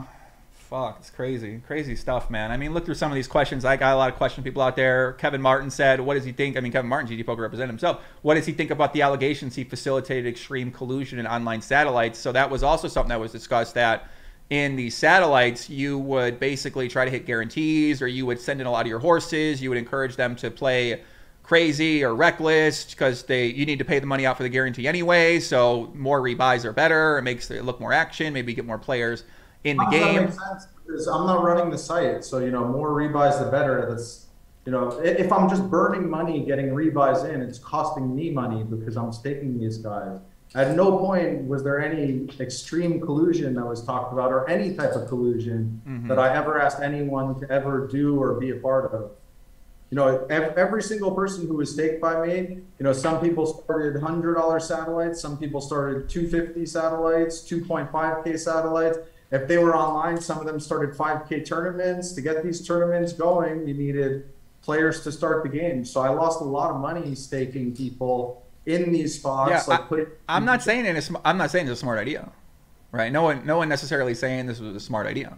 No one's saying that you're winning with the idea either, right? There could be there's other ways to think about it. You're thinking about it from a direct P&L line. Like, there's way different ways why it could be advantageous. It's like, why does Kerry Katz operate Poker Go?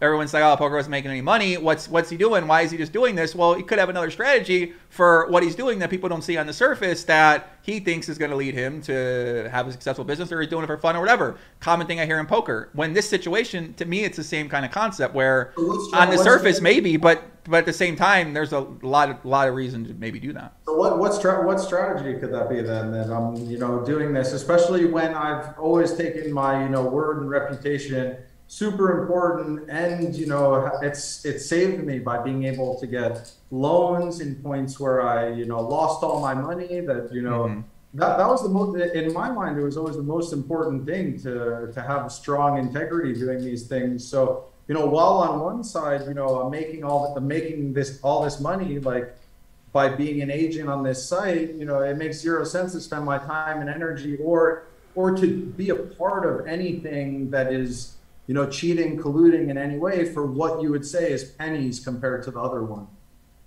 Yeah, I mean, agree, right? I'm not saying it makes sense. I don't know why you would. That's what I'm saying. This is why I'm here talking with you. I don't know. How much money you need? I had opportunities to burn people for millions before, and never did anything, and always took that super important. So now here's a spot where I'm in my best point ever. It doesn't really make sense that the way that I've lived now turns into this. Right. Okay. So some other questions. Josh R.A. said, as someone who has at minimum bent the ethics and done numerous shady things, why should we trust that he has decided to raise his morals and not have a Russ Hamilton Godwin capability? So I believe your answer earlier was that you're not in charge of security. Come on, obviously we know when you're the founder of the company, when you're one of the main guys, you can figure, if you don't like what the guy security is telling you, you get a new security guy. you fire that person. We saw that with the media strategy, right? The doctor don't say what we want him to say. We fire the doctor and bring a new doctor in. The doctor's going to say what we want him to say. And if that's the environment that you're creating, then you're not going to keep good people for long, because people, especially guys who have had a whole career in PokerStars and never decided to leave for anywhere else, you know, that I would say that's what brought them over, was to build a site in the right way, to be focused on building the game in the right way. And if I were someone that was trying to micromanage everyone's jobs and wasn't allowing them to create the proper framework to do what it is I set out to do, then you wouldn't have an environment with some of the people who are the best in the industry. Mm-hmm. I mean, it seems like a lot of people think that most of the best in the industry are just all cheaters. Like a lot of these guys are. I mean, really, right? A lot of, you know, what's really happening out there? I don't know. What do you think? Do you think a lot of the top players, the high stakes guys, the guys that play the high stakes tournaments that are perceived to be good players, that are perceived to have money, that are right? Do you think that all these, there's not much cheating happening from it sounds like what you're saying, you ain't seen nothing, heard nothing, you don't know anything. Well, no. How do I know this then? And you don't. That doesn't make sense. How would I have heard about this to the point where you would be like, oh, I never heard of it? Like, you are literally in this world every day. You're doing business in this world every day. I heard about it. I'm not even in that world. I talk to a lot of people, but what are you saying that I never heard of? And first off, I was referring to the best in the industry, people that were on the business side of the company, like people who worked in the industry and at PokerStars, not people who were players in the industry. Mm-hmm.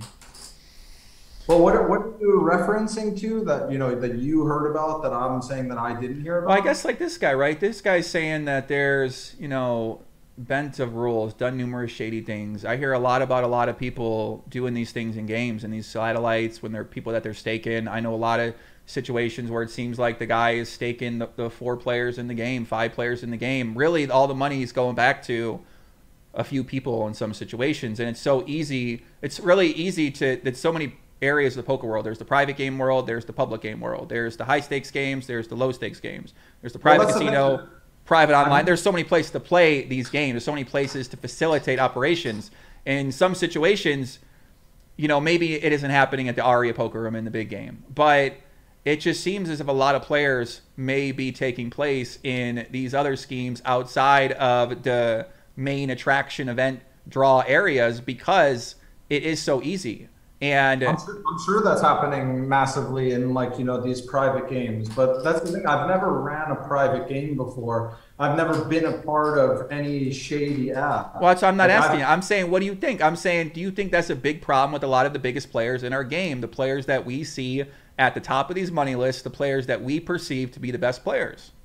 I think that I don't think that with those people that there are. I think that in the private game world, that there are a lot of shady things that happen. But, you know, I believe, you know, that PokerStars did a good job for a long time, like in their game integrity area. I played on PokerStars pretty much my whole career. Like GG Poker, I believe that they had a strong security team and that they were taking game security seriously. So people came and played on GG Poker, but especially with how big I've grown GG, I've had loads of people say, you know, hey, you know, bring players to this private game or that game or this or that, areas where I know that there's no security at all, and I've never brought a single player to any of those.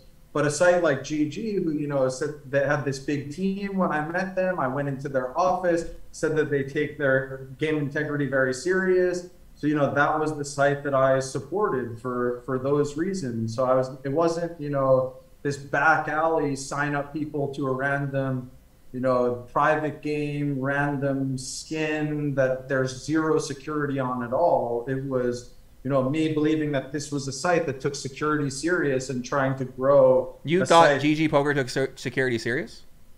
What? You thought GG Poker took security serious? Is that what you just said?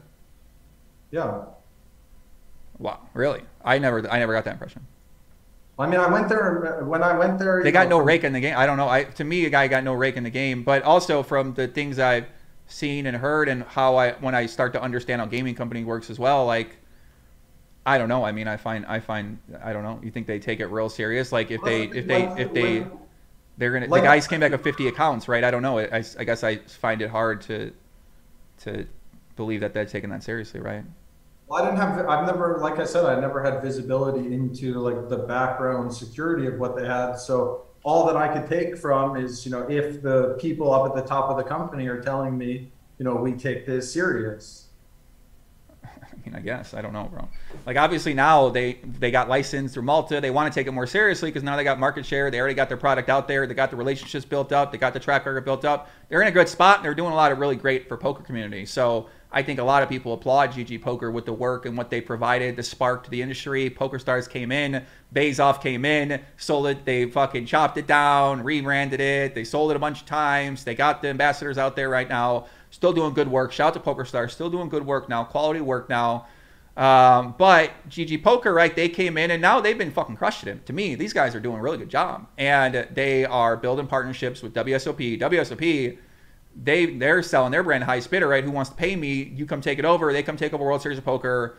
And I mean, hey, right? I think they're doing a pretty good job. Things will have to be better, of course. But I think they're doing a pretty good job in what they're providing to the poker community, the options they're providing, the prize pools they're providing. So I don't want to say that GG Poker is not doing a lot of great work. I think that we need to hold, in this situation, GG Poker to a high standard as well to figure out, because these are the main operators of the game in this situation. So, I think a lot of people out there would like transparency because they might not be in the USA now, but they're coming to the USA soon.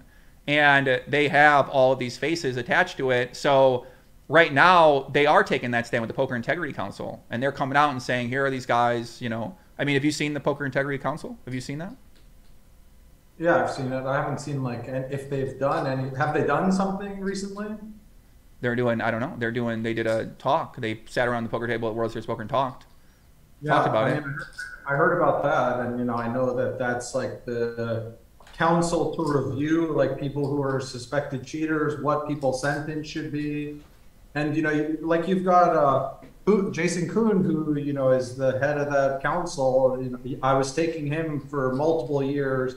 He traveled around, he stayed with me in different places, traveled around with me. He said, on podcasts before that he hasn't seen me do, any of these things that I'm accused of. And, it wasn't his experience from me. Mm-hmm. And, there him, there's lots of people that I did, clean business and would say that I never asked them to do anything incorrect. So what we've got is... Well, what happens when they do? I mean, when they do, it sounds easy just to say, oh, that's isolated incidents, right? I mean, one guy, two guy, three guy, whatever, they're fucking lying. It's really easy to say, oh, that... you can't find anybody else. We found one. Not that one. We found one more. No, not that one either. We found that one. No, not that one either, right? Like, it's real easy to kind of come out and say that, too. So, I'm not saying I had a good strategy or not. I'm just saying that that's the reality of it. So, and a lot of people also want to know, I'm going to keep a few questions rolling here because I want to go about 2 hours. So, a lot of people ask me this question. I thought they were joking, but they're not. What do you have against Taco Bell? No, it's, it just goes on the line of, people. What's wrong with Taco Bell, bro? Be honest with the people. If a person's, getting Taco Bell at 3 a.m. in the morning every night, and, what is it? It's just, I recommend people, things to do or not to do. And have I made fun of people for eating Taco Bell like too much and not taking their health like 1% serious? Sure. Did you have a watcher on Martin Zamani for his Taco Bell habits because you thought it was getting out of line? Of course not. Okay, because he said you got to watch. You got a secret guy, like, oh, yeah, Taco Bell. Bump him to the 20s, Bill. Like, it sounded like you're gonna bump. I barely spent any time with Martin, is the thing. I can remember one time he picked me up from like the house that I was staying at in Vegas, and I forget where it was that we went. Other than that one, and letting him fly like on a plane from Vegas to Bahamas when I was taking him, I really had no personal interactions with him. I was sending him money and we were talking online. And then Martin also talks about recently, he said that, I mean, I got to go over these messages, right? I don't really want to read them on here, Martin, so I can't, there's a bunch of messages on here. So he basically said that you didn't give him rake for 100+ players that he signed up, but you're basically saying he owed you money, so he shouldn't have paid you anyway. Well, he got his agency closed by GG Poker, so it wasn't me who closed his agency. So it's GG Poker to work out with them guys. They closed his agency because he had multiple people that he signed up. who wrote these like letters against him to GG's support, and he got a warning before from them, and then got closed down from them. So I didn't steal or take any dollar that was owed to him. He was he had a deal where this guy Martin Zamani just full of shit, isn't he? It sounds like. I mean, he's just making things up constantly, huh? I mean, this guy doesn't know what the fuck he's talking about, huh? Is that what you're saying? That's what you're saying for the guy. I mean, oh my God, he said, she said, Big Poppy in the middle of it. I talked with Martin. Martin's like, why you say I'm not trustworthy? Why you questioning my, like, I don't know. I question everything I hear at first nowadays. I don't know what people's agendas are. I've just been doing this stuff too long that I'm not naive. When I first started in my bedroom, the old GTO Midwest headquarters, and now I'm in GTO Las Vegas headquarters. Now I just have a lot more insight into what's happening out there, what's Fugazi, who's not a Fugazi, how this stuff works. And what I realize is most people are full of shit. So when I take things, when people say things, maybe I used to have a very positive attitude. Now I have more of a pessimistic attitude about certain things people say. And what I've learned in poker is that nothing is what it seems, and that people they don't have any incentive to tell you anything about anything. So it's really hard in this situation to decipher, well, maybe not some people, but it's challenging for me to decipher what's true between you and Martin Zamani. Martin Zamani, this guy seemed very passionate about his beliefs, and you two were actually spotted next to each other at a poker table in Florida, and people wanted to know, when you two were spotted next to each other, what happened and what was said and what went down there. You know, in that instance, you know, he sat right next to me. It was the first time I saw him. Like, from that, you know, I confronted him for, you know, knowing that he lied about, you know, all of these things that are on here. I took like a bit more of maybe an aggressive line than I would like to. I could have been, you know, a stronger person and just, you know, dealt with it. But for me, you know, I had my, you know, name drawn through the mud from from a lot of lies that he knew were lies. And when I saw him for the first time, I had to call him out for being a liar. Yeah. I'm gonna go some more questions on here. Yeah, how important do you think it is for a poker player to have a good name and be considered upstanding in the community? I think it's the most important thing, because like I said, you know, throughout my career, if I didn't have, you know, a good reputation, I wouldn't have been able to borrow, get stakes from people when I lost all my money, when, you know, was able to be in scenarios where most people, when they lose all their money, they're out of the game. So the only way, like, you know, you'll survive the game, I would say, is by having that, like, good reputable reputation, unless if you just, you know, sun run and just consistently win forever. I actually disagree. I think that you don't need a good reputation in poker, because if you just know the right people, then you can always get money. And if you know how to win and make money, then you're always of value to somebody out there, because most people want to make money. So I actually used to think that this mattered, and now I don't think it matters much.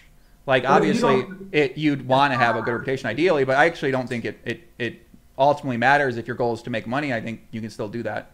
Well, you've got to have a good reputation with these people, otherwise they wouldn't be backing you. So no matter what, they have to feel good about you and getting into business, even if you're going to operate in that way. So if, you know, if people have a huge negative appearance about you, you're in the community is very negative, it's going to be much, much harder to actually just to be in action. Yeah, man, it would seem that way. Martin's in the chat. He said he wants to get called in. I'm like, listen, I don't know if I'm ready for all this, bro. I don't know if I'm ready for all this. I don't know if I added Martin to the chat. I mean, I would love to host a forum of you and Martin, but and you know, I'd have to be in very control of the conversation, right? Because I don't want to be in something, this guy yelling at you or yelling at you. But are you open to anything? You what? I don't see any point. Okay, you don't see any point to talking with him? No, because the guy's, you know, he's clearly lied about many things. You know, if he actually spread the truth, you know, if he talked about truth and didn't make up things that he knows are outward lies, like talking about any type of collusion or cheating that he knows are outward lies, I'd be very open to have that conversation. But with someone who has no integrity just to continue lying, I don't see really the value in having any conversation. Yeah, I mean, I can understand that on one end. I mean, I probably wouldn't want to. Yeah, I mean, I probably wouldn't want to if I were in your situation either. So, Bryn, the chat's fired up. They're excited. Listen, smash the Dude, these people are crazy out here, Bryn. What have you done to these people? Doug Polk really got them fired up with the suit coat and the notebook. World, the world's done it to them. The world's been crazy recently. And, smash the like button if we should call in Martin. What do you guys think? Bryn, I know Bryn wants to call in Martin. Bryn, listen, I know you want to call. I know you. Think about the historic moment that'd be for the community. You and Martin being. I mean, they're going to tell this in the documentary when they document the career of Bryn Kenney from high stakes to whatever the hell is going on here with your life to the next chapter of your life. They're going to have these moments in, and I always like to think about life like that. They look back in the documentary and they see people in the chat they want them called. We're not going to call them, guys. Maybe we set some up for next time, but I think that's not right to do that to anybody. I mean, force someone to talk to someone. I just don't think that's the right thing to do. Even though a lot of the chat's fired up, they want that. So listen, chat, if you guys got some questions, topics you want to say to me, please let me know. And I appreciate it. This is my first podcast back in a while. Once again, I want to thank Bryn for coming on here, for having the conversation. I already got a bunch of texts from people in the community. Some people making accusations saying some of the stuff isn't true. This isn't true. That it's not true. Where do we go from here? It's up for everyone out there to decide, to make their own viewpoint, make their own opinion on the situation. So I guess from here, it's kind of a rough spot because you really can't prove a lot of things that you're saying. And the other side, if they saying these things happen, I mean, in some ways it's on them to step up and prove that. And then as I said earlier, GG Poker is the one who really has all the access to this information. Yeah, and like I said, I think it's telling right there that I've never had my account banned and never been, talked about for any type of cheating that went on with me or anyone that I was investing in. Continue to have a strong relationship with them from when I started. So, in my opinion, that's very telling that, these wrongdoings weren't going on the site that is being alleged that they are.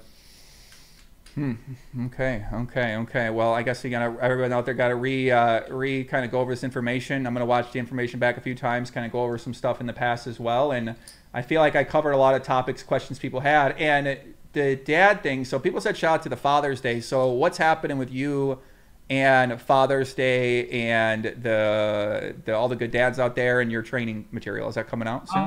That was just a stupid post. I have a few stupid ones that I wrote, just to go after people who were not even going after, just to make that stupid comment about people making poor content and trying to pit myself to compete against them. I would say that that's like a childish and I guess I was stupid in that time, and that's why a lot of people make fun of it. And I think all we can do is learn from these things. In reality, I want to support everyone who's trying to grow the game of poker, with content, with whatever it is that they're doing. And that perspective that I gave off wasn't really who I am, and was just poor taste in judgment to come out that day and choose war for no reason.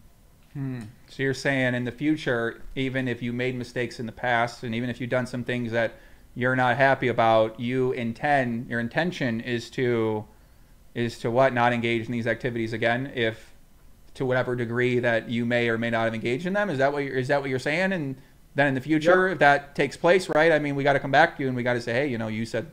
But it seems like if more texts come out, if more things come out, if more information comes out, then, if this disproves what you've been telling me on here, then we really can't believe anything you're saying, right? That's sort of the risk in what you're doing here is if that contradictory information comes out, then, and some stuff already has come out, right? We have seen the text messages. We have seen the talks of ghosting.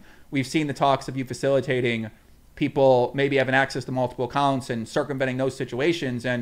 And we have accusations from the players that were made in the games or a part of the games right now. So, I don't know what's going to come from this, but yeah, I mean, we'll see. You have any other topics you want to, I guess, we get into the poker side. I do want to talk about that a little bit here just with you for the 4Poker site. So 4Poker obviously is a poker site that you are working on, and you think that you are going to make a serious dent in the market, or are you going to be doing the same thing GG Poker's doing where you're letting, you mentioned that earlier, right? There are regulations. I mean, there are regulations, and this is what happens. But, I guess what's the next step with that for you? Well, yeah, like you said before that too, my intention for sure is to try to take every situation and every experience as a learning experience and try to grow and to, maybe not do things that you've done in the past, or, try to be always better, stronger person. Like with what I see, GG is my intention is to do things in the right way, to offer something, to offer a site to the community that takes security, loyalty, support, and the game and the community very serious, and always open to feedback and to pivoting what we do. So, you know, my goal is to, yeah, to offer people a place that they feel safe to play on and try to grow the game. What it turns into, if it's a competitor for, you know, the top poker site in the world, then, you know, maybe if it helps the community in whatever way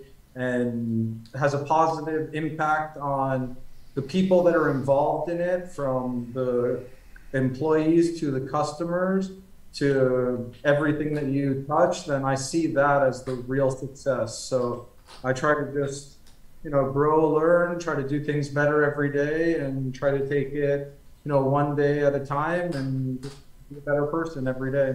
Yeah, one thing Lauren mentioned in some of the text message she posted was that you were promising a 100x return on investment and the poker site. You're trying to raise money for the poker site, and a couple other people. I saw one other guy mention that you were, for raising rounds, you were promising 100x return to people, and you're not allowing people to take back their investments. So after these situations happen, so I mean, if you'd like to get into that or talk more about that with Lauren, because she did post that and made reference to that, and a bunch of people were talking about that as well.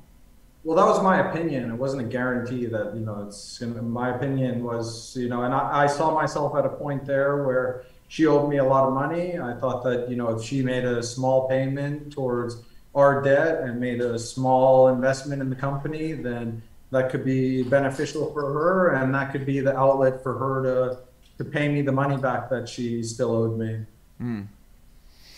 So, like, do I think that it's going to be super successful? Absolutely. Like, would I ever try to bring anyone, you know, down something that I don't believe in? Absolutely not. Like, I've put all my money into this. I've put all my effort, energy over the past few years to be able to offer the community something that, if I was coming into the game from the beginning, it's the place that I would want to play. Interesting. I mean, I don't disagree with the message. I don't disagree with the idea. If you can pull the idea off, if the idea is a legitimate idea, if the idea is what the idea tends to be, and obviously that's where you have to now back it up with your actions, and you know, you got to follow through on what you're saying. You're making a lot of promises. You're saying a lot of these things aren't true. You're saying a lot of things didn't happen, and I guess the one thing I worry about is that then if the other side's true, then it's replicated on this poker side, and then people are going to go there, facilitate that action, and you know, that's the sort of things I look out for. And you know, yeah, I don't know, man. So I guess we're gonna have to wait and see really what happens. You know, I'm gonna digest this. I'm gonna talk with Martin as well, kind of get his feedback on some of the things that you said. I don't think the investigation's over by any means. For a lot of people out there, it seems like a lot of people are still interested in this situation. So, you know, I've given you a chance to kind of speak your piece, answer the tough questions that I think a lot of people had to answer. I wasn't paid to do this. You didn't pay me to have you on. The only people that are sponsoring the show are great companies like Manscaped that we're shaving our bush. But listen, man, we love Manscaped. Shout out to Manscaped.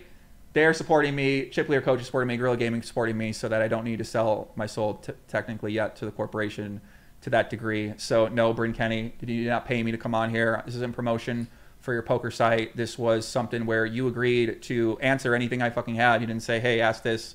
You didn't say, ask that. So we, you know, we do thank you for that. It's obviously up to everybody in the chat. You guys can let me know what you think. Let me know what you decide. And yeah, you want to give any last parting words at all, Bryn?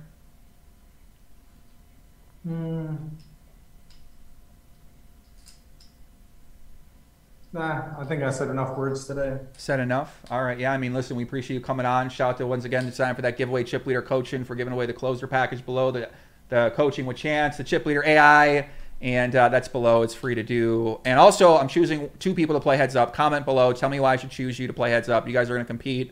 Who knows? I don't know who's going to be doing co-commentary with me, but I'm going to be making something out of that. It's going to be a lot of fun. I'm excited for that. Shout out to Chip Leader Coaching, Guerrilla Gaming, Manscaped. Shout out to Bryn Kenney for coming on here. And listen, guys, something tells me this isn't over yet. So stay tuned. We'll see more. We're going to head it over to Saul for Y to get their reaction for the show. Very interested to see what the crew's got to say. Big shout out to everybody over there doing a hard work, doing a good job. And I'm going to redirect my channel over to those guys. I want to help them out. I think they're doing a good show, good product. They've been working hard. So, Bryn, once again, thanks for coming on, man.